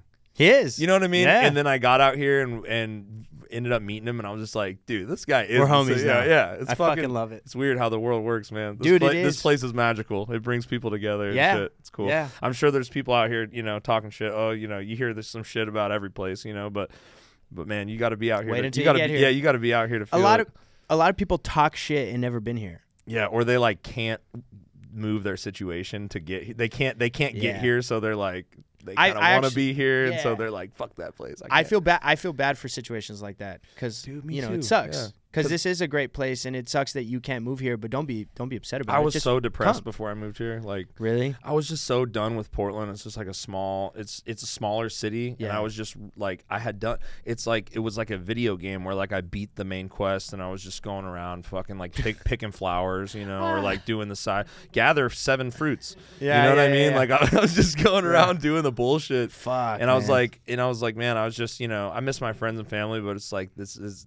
No day is boring out here. There's like so much fun shit going on, and all the time, man. And if there's nothing going on, then you can go do a mic, or you can go out to a bar and catch some fucking dude like you shredding at a sick bar show. You know what I mean? Or like it's just one of the high caliber musicians. It's just such a fun, entertaining place. Yeah, dude. And if you like the outdoors too, there's so much shit to do. There's a lot of hikes. There's a lot of like natural spring pools, and if you like to camp.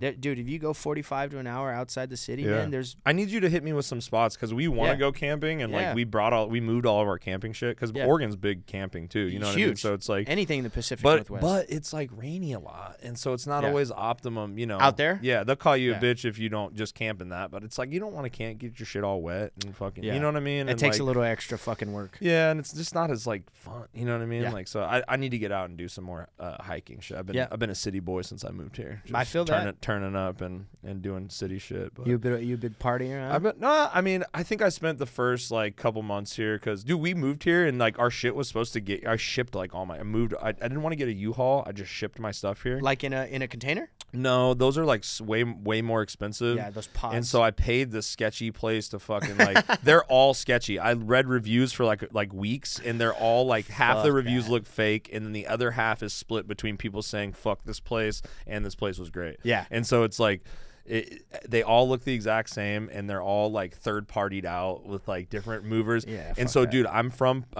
They picked my shit up in Portland, and they moved it like an hour and a half north to Tacoma, and it sat there for 2 months almost. What like while you were here? Yeah, it was supposed to be here the day after I got here, so everything was planned perfectly. And I called them, and they're like, "Oh yeah, that's your first available delivery date. We have up to up to 60 days to give you 90 days to give you your shit. 3 months. I think it was 90 days, bro. What the fuck? And they did take the exact time, like almost all of that time. And so it's some scam.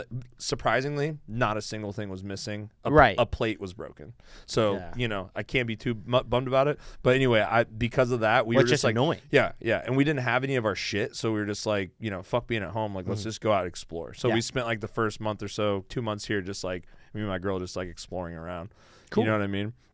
But so yeah. But now I'm kind of like, now that I've been here for a while, I've been around and partied. I'm like, I want to like, you know, now we gotta branch out. A well, we gotta hunker down. Oh, you know what I mean? And like and like work on doing shit like this and like.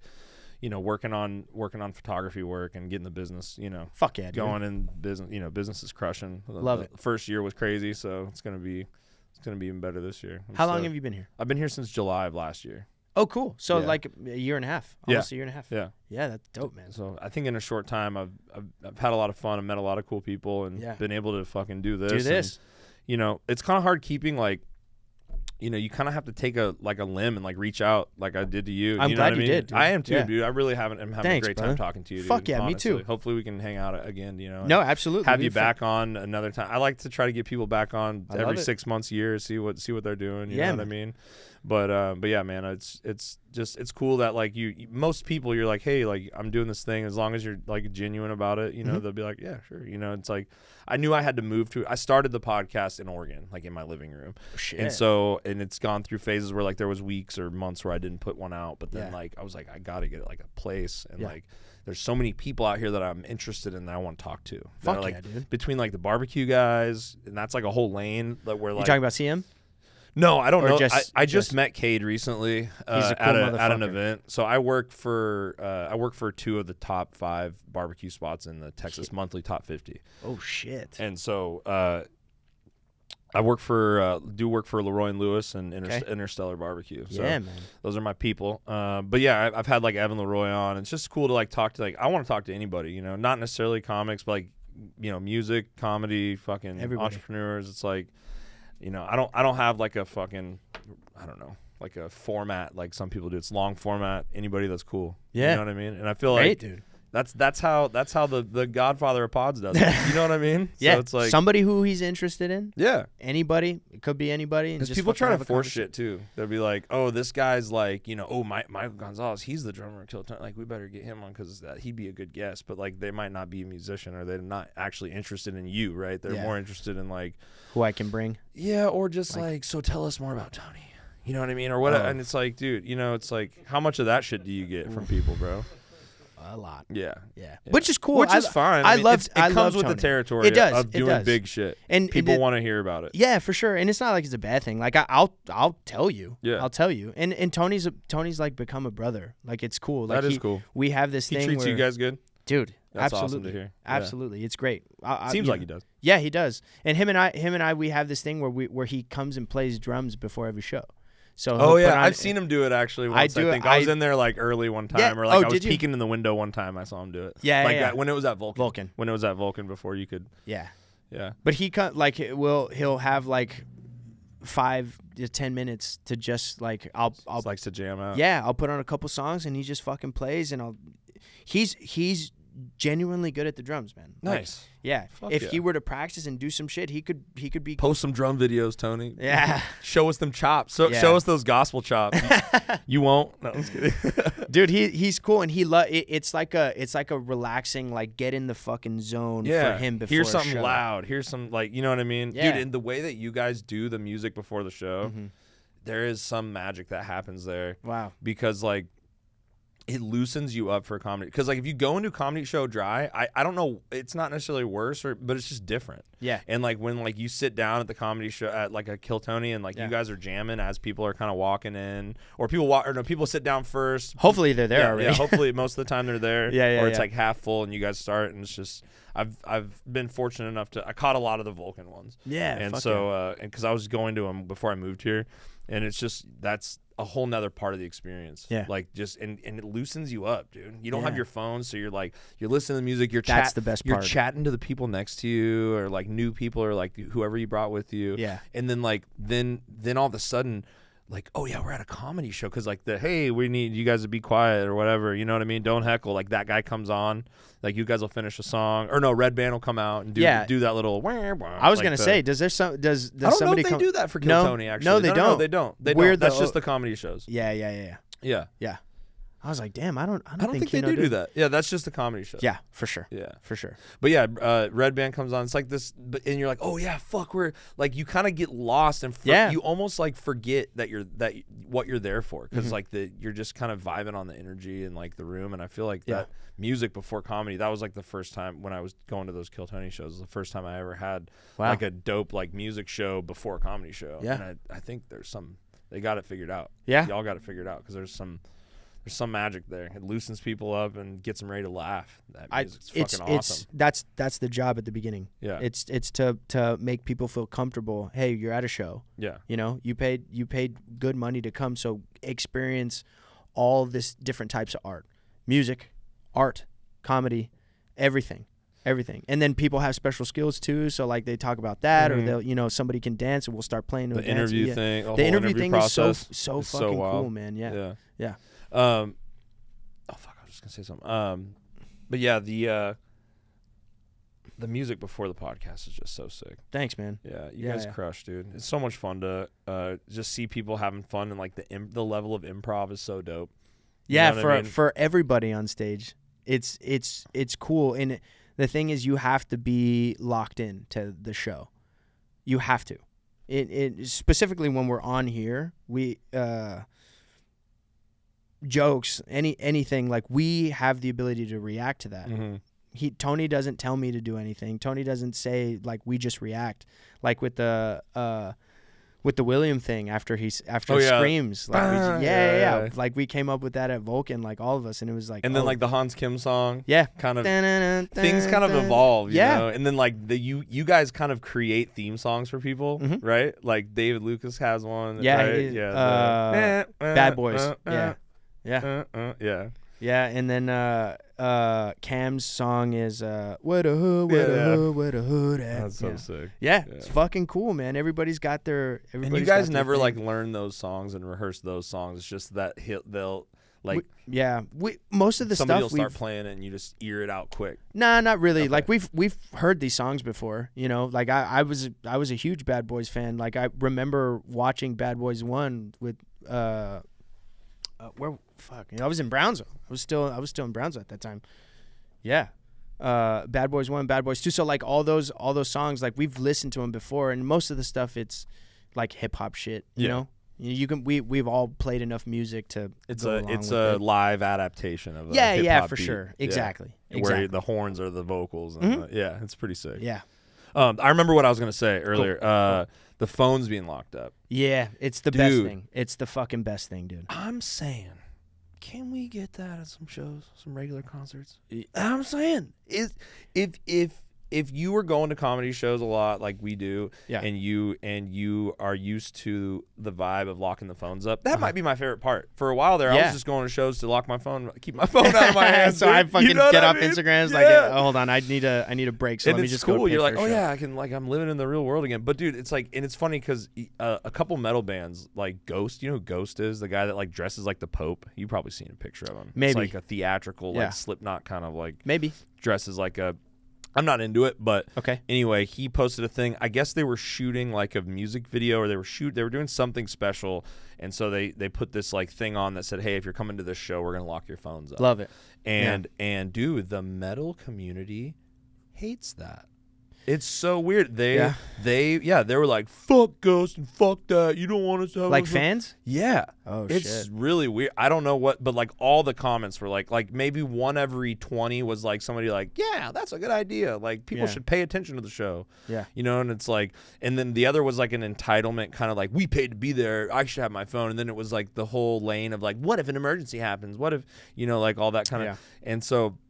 But, and I mean, yeah, that's, I guess, a valid concern. But what are you going to call 911 if, you know, venues burn? You're going to get out of there. I don't know. But you just never know. The one thing I will say about music stuff is that if you're the comedy thing, people are working things out. Yeah. So they're not, most of the time, they're not done yet if you see them working shit out. So if somebody has to be done for the comedy for thing. sure. Yeah. And even when it is done, it's like, yo, I'm preparing for a special. Right. Like, I don't need you to be fucking putting this shit out. And maybe I want to take a risk and say some wild shit and see 100%. if people laugh at it. You know 100%. Like, so like you don't, and people take things out of context, which is, I mean, the whole shit that happened with Tony. Yeah. Like all that context. Were you there? Some crazy shit about that. I wasn't living here yet. Okay. We were coming down to visit because Portland was still on lockdown. It was like one of the last places to unlock. Fuck. In the middle of 2021, bro, really? Yes. Holy shit. Yeah. And so nothing was really going down there. So we would just go, okay, well, we'll just pay $300 and go to Austin. And we went one time right after the mask mandate was lifted, and we were here for St. Patrick's Day of 21. Oh yeah. And it was fucking cracking off. It was normal life, and we were like, dude. It's like, wild. I want to move here. I want to live here. And during that trip, we went to a Kill Tony at Antone's. So I've been here for these weird moments. Yeah. So we went to a Kill Tony at Antone's where Donnell Rawlings was there and walked off. That was such a fucking funny episode. And then the next, so at that episode, I was actually like, I was new to going to Kill Tony and comedy shows. I was drunk. I was excited. It was post-COVID. It was during COVID. I was getting a little rowdy, and I said I'm rich bitch a couple times or something, and like somebody had to come over to me and was like, you gotta be quiet. You know what I mean? Show? Yeah, in the show. I was like heckling. You know what I mean? Yeah, new rookie move. But after the show, it was still, the show was still growing in Austin, so Tony was still kind of hanging around. Yeah, you know what I mean? And so I went over to him and I was like, hey, man, I'm the guy that heckled, and I just wanted to say I'm sorry. You know what I mean? Yeah. And he was like, it's all good or whatever, and you know, made a joke or something. And he was like, hey, if you guys are in town, you should come to this other show. He really undersold it. He was like, there might be some comics there. And we were like, okay. So we bought tickets to that show, and it was a secret show. And we bought tickets to it. We went to Vulcan. For Red Band Secret Show. Yeah, fuck yeah. And that was our first secret show the next day. And so we were just, you know, going as much as we could while we were in town. So we went, and it fucking blew my mind. Dude. Yeah, man. Rogan came out, Ron White, Steve Byrne was there. Yeah. Like, it was so sick. And then at that night, you probably don't remember. I don't know if you'll remember this because you have been at so many of these, but it was, or you might have not, you weren't there because it was a secret show. Yeah. But there was this event, there was this moment where it was during, I don't know, Tony was making some Chinese jokes, you know, some Asian jokes. And this guy stands up in the middle of the crowd and starts like I'm gonna fight you kind of thing. Pissed off. Yeah, and Tony's just like wrecking this dude. You know what I mean? Making fun of him, and then he started getting kind of aggressive, and so security ripped him out. Okay. And Tony was like, "That's what I call Chinese takeout," and the whole place erupted. Yeah. So I heard about that. I was there for Donnell Rawlings and that for Chinese takeout, and then months later I come back and we're at Secret Show. And I'm there for Pang Dang. What? How was I there for all those fucking? Dude, that's bad fucking luck, wild. bad luck or good luck. I don't know what you want to call that. That's fucking wild. But it was really weird. Yeah. And I was like, dude, I don't know why like we're here for these. Holy We are for the big moments, dude. Yeah. We were scared because Portland is so cancel-y. Especially in the metal community, they cancel. Really? They want to cancel everybody. They're so cancelly. And that's trash. It's so trash. But we were worried because you can see us in that video. Oh shit. Yeah, like you can see my buddies wearing like a cheetah skin. Yeah. Fucking like we were dressed ridiculous and they were making fun of us and shit. It was honestly, we were being distracting and I would never do that again.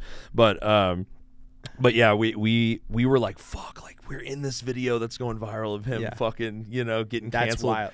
That's fucking wild, dude. Man. Yeah, and we weren't even living here. It's just, I mean, I don't know what the point of that story is, but it's just, funny. It's crazy that we were here for these key. Donnell Rawlings getting pissed off and walking out, which was so funny. We saw him later that night with these two girls were carrying him because he was so drunk. Shut up, dude. Fuck. Dude, he walked by us. That's crazy. I good set bro'd him. No, you didn't. Yeah, he was like blacked out drunk. Yeah, were you drunk too? I mean, not. You were just having fun. I was just having fun, but I saw him and I was like, "Hey, Donnell, good set, bro." Damn. Because dude, he got pissed and left. You remember that? Yeah. He goes, "I'm gonna go to the restroom." And never came back. Never fucking came back. That guy owned him. I don't know, one of the He's a golden ticket guy. What was that guy's name? Because I haven't ever seen that guy again. He was so funny. No, he's come a couple times. Has he? Since What's his that name? one. I mean, you don't remember? Yeah, I don't remember his name. But he made a joke that night about, because they were roasting at each other. Yeah, remember? It was getting heated. Yeah. And then he goes, "When'd you get those shoes? When Chappelle cut you a check?" Yes. Yeah. And it hit him pretty hard. Mad. Yeah. It hit him really hard. Donnell's a legend, though. No, he is. He is, and he's a fucking cool dude, man. Yeah. I was at the roast of Bert Kreischer when they cool. Whitney put it on at the Comedy Store. Dude, I just saw Whitney last night pop out at the mothership. Really? Last She's night. here? Yeah, she was here last night, and she fucking destroyed. Yeah, I love her. I wonder if so she's going to be on I'm Going to Run show tonight. I wonder if she's probably. Dude, I love Whitney too. Yeah. She was on the first. Her and Bert were on the first episode at the mothership South by this year. Cool. I'm sorry. What were you going to say about the roast? No, Donnell was there, okay. And that's the funniest shit I think I've ever been at, because Donnell is not really like a roasty guy. Yeah. So his whole set was completely different and so fucking funny. He's so funny, bro. So funny. People forget he was in the writers' room on fucking Chappelle's show, dude. Yeah. No, he's just a cool dude too. Yeah. It was fucking awesome. That's dope. Really fucking cool. I love that guy. Yeah. He gets a lot of shit. How long have we been going, Harrison? We got 2:15. What? 2 hours? Damn, are we recording a Rogan podcast? What the fuck? Dude, I mean, they've all been long, bro. Have they really? Good combos are good. I'm not gonna fucking stop it. That's good, man. But I do want to hear what you got. I do just want to hear one thing. We can wrap it up and I don't care, chill man. You out tell here, me but what's up. I just wanted to hear, I guess, the story of how you got linked up with the band. Like, how did you with the Kill Tony band? Yeah. It's all John, man. So John D's on the keys. John has been the glue to all of this, actually. Really? So in 2020, before everything opened up, Gary was doing a sling of shows at Antone's. So it was the first week of December. The Peterson Brothers were on that show, actually. They opened up that show. I was out of town, but they were playing that with Gary, opening up for Gary. But Rogan brought a couple comedians, a couple of them being Tony and Red Band. They get there, they see the show. Everybody's hanging upstairs after the show in the green room talking and shit. And Tony was talking to John. I was like, "Hey man, I got a podcast. I'm moving here. My band isn't coming with me from California. Would you be interested in putting a band together for the podcast?" And he was like, "Yeah, cool." So he said that to John D's? To John D's. Okay. This was all like, I wasn't there. I was just in the green room. And a couple days later, on I still remember, I was in my apartment taking a shit, actually.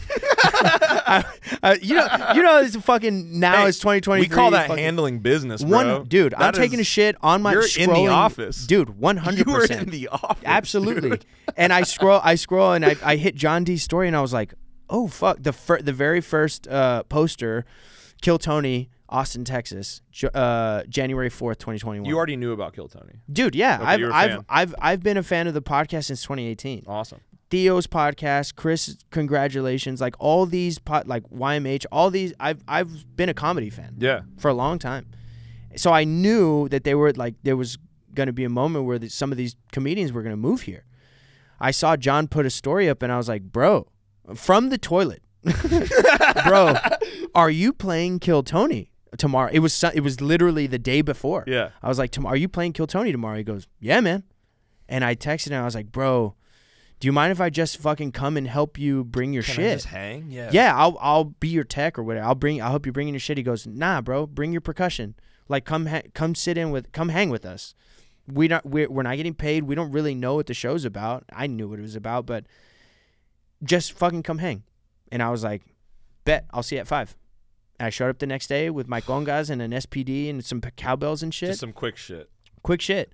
And I was like, whoa, this is fucking awesome. We're doing it. We're doing Kill Tony. It was so crazy. You were like hanging on stage, but you were also playing. I was playing. I was in the band, but I wasn't the drummer yet. Okay. Did they have a drummer? Yeah. Okay. Yeah. So I'm there and I'm playing, and I do the first 2 shows on percussion. And the third week, the drummer wasn't able to make it. So John texted me that day. He goes, hey, man, you're on drums tonight. Great. Absolutely. Say less. I'll bring my stuff. Say less. And I remember getting there, and Tony shows up. Tony shows up for sound check, and we're getting all the shit going. He goes, oh, fuck, the Mexicans on drums tonight? It was like, yeah, this is perfect because Joel. Oh, yeah, Joel Jimenez? Is that his name? Yes. Uh-huh. Yeah. Joelberg. Joelberg, yeah. Yeah, so the Mexican drum-off thing was like a big thing beforehand. Right. And he goes, holy fuck, the Mexicans on drums tonight, this is perfect. Yeah. And it's just lining up, dude. It lined up, Why man. does stuff line up so weird? I don't know. Why does that happen like I don't know. And then the bass player and the bass player wasn't able to make it, so John called D Madness and Matt Muelling to come, and that night went so well that Tony was like, this is my band. Wow, That's so sick. Fucking crazy. So how many shows after that was the one I was at? The Donnell shows? That must have been like 2 or 3 months. 2 or 3 months, okay. Yeah, because we started in January, and we didn't move to Vulcan until June, that happened. Yeah. So January 4th was the first one. We became the band on January 18th, 2 weeks later. And we were here during St. Patrick's Day in March. Yeah, so it must have been in March, right? That one. And then a couple months later, Tony gets canceled for that shit. We take 2 weeks off, and Nick Franceschini at the Vulcan was like, all right, you're going to have it here at my spot now. And then for a year and a half, or June, the rest of 2021, all of 2022 into March of 2023. Those were sick days. They were fun. The Vulcan the shows. Vulcan the was Vulcan era. The Vulcan era yeah, of Kill Tony was How crazy so lit. is that, dude? We've been doing it for almost 3 full years, and we've been at 3 different venues. That's so sick. The evolution has been crazy. You know? Yeah. Never taking a step back on a venue either. Just like boom, boom, boom. Now you guys are playing the HEB Arena. Dude. How many people? Between 9 and 10,000. It's like in the middle of 9,000. 2 shows Two now, shows, right? back to back, 30th and 31st. So sick. I don't know if tickets are. I know that 31st is completely sold out. I don't know about the 30th. If it's not sold out already, there's only limited tickets left. Yeah. Yeah. That's gonna be insane, sick. man. That's gonna be sick. Insane. Sick. Yeah. I'm gonna have a big setup for that one too, like a big kit. Yeah. I want to have a fucking like John Bonham gong behind me. Like get those acrylics going. Well, that's the thing, dude. Like I love Gretsch drums, and I only want to play Gretsch drums. Do you have an endorsement? I don't. Come on, Gretsch drums. What the fuck you doing? I don't know. I've got friends who play Gretsch, and I've They don't want to get canceled. No, it's not. I don't even think it's that, dude. It's like we have eyes. Everything's playing. Like it's a cool show. You know. Mm-hmm. They'll get with it. I hope so. They'll get with it. Get with it. I hope so. Gretsch drums, wherever you are. Yeah, you're kidding yourself. Endorse this man. Yeah, I would love it. But I want to have my Gretsch kit, my USA custom kit, on that stage, with cymbals like fucking a gong behind me. Mm-hmm. It's the gong. Yeah, dude. I was actually no. You gonna get one? I'm gonna figure it out. You're gonna figure. I don't know how. You're gonna rent one. I don't know how, but I want to be able to fucking turn around and go. Yes. You know what I'm saying? Wasn't there a gong before on the show? It's Red Band's fucking iPad. It's his little iPad thing. Yeah, and he hits it at the fucking perfect times. He's so good at that stuff. He is. Yeah, I mean, dude, they've been doing it for over 10 years. Yeah, they give our boy Red Band, your boy Red Band, a lot of shit. Dude, Red Band. he's nice. I've heard he's a nice guy. He's a very sweet human being. He's very thoughtful, man. Yeah, very thoughtful. Heard from a lot of people that he's a nice guy. He's incredibly like everybody in that family, man. Everybody in the mothership has been. It's just good. It's great. It's a magical place. The vibe is insane. When we all hang out in Mitzi's after the show, it's beautiful. I always try to take people there and buy tickets, like if they're coming to visit, just so they can kind of feel the magic. Yeah. And they go back home like, fuck, we don't have anything like that here. Nobody has anything like that. We're so lucky. It's Chris Rogers and I, we talk, we have deep conversations after every show, and both of us go, dude, how the fuck did we get here? We're playing at the greatest comedy club in the fucking world. On the greatest live podcast, the only live podcast that matters. It's well, that's cool. I mean, right? But like, is there another one that I've never heard of one? I don't know. Yeah. I have no idea. But just him and I going back and forth on like, yo, dude, this is absolutely wild. We try not to think about it too much. You can't. It gets weird. It does. It's weird mind games. But like, there's moments where him and I have really deep conversations about life and where we've been and how we've got here. And it's like, yo, man, we're right where we're supposed to be. And it all comes down to good people. Wow. Trying to get good people around him. Yeah. You know what I mean? And like building a good team and and Tony's fucking running the shit, man, and he's so good at it. He's so good at it. And but he makes sure we're all in check. We're all have a good attitude. Like he's like, "Hey, you good? You good? You good?" It's awesome. It's crazy to even watch the episodes from Antone's and then watch them now. It's so different. It's like you all got like so much more tight and better and like it's crazy. We're a unit. Yeah. It's a unit. You're a band, like like the whole Killtony, like beyond even the people that aren't playing instruments that are on that stage, they're like part of the band. Yeah, it's crazy. Yeah, we're a family. Man. They think the band is part of the show, but really it's like the show is part of the band. I don't know about that. Yeah, I don't know. Yeah, but it's you all are fucking cohesive, dope. dude. We could probably wrap it up, but I appreciate you so much for coming on here, man, dude. Fucking thanks for having me. Yeah, bro. and I would love to hang out again and fucking have you back or just kick it. You know, let's kick it. I want to go to some music shows and maybe I'll do a mic with you. Yeah, do a mic with me and I'll come sing, bro. I've been singing. I want to sing some soul stuff on stage. Thursday nights, bro. I've never done. I need to kind of get my legs like singing stuff. For sure. That isn't screaming. So I need to like try. I need to go and try some mics or something. But yeah, absolutely. Run that outro, bro. Run it. GORCAST. It ends on.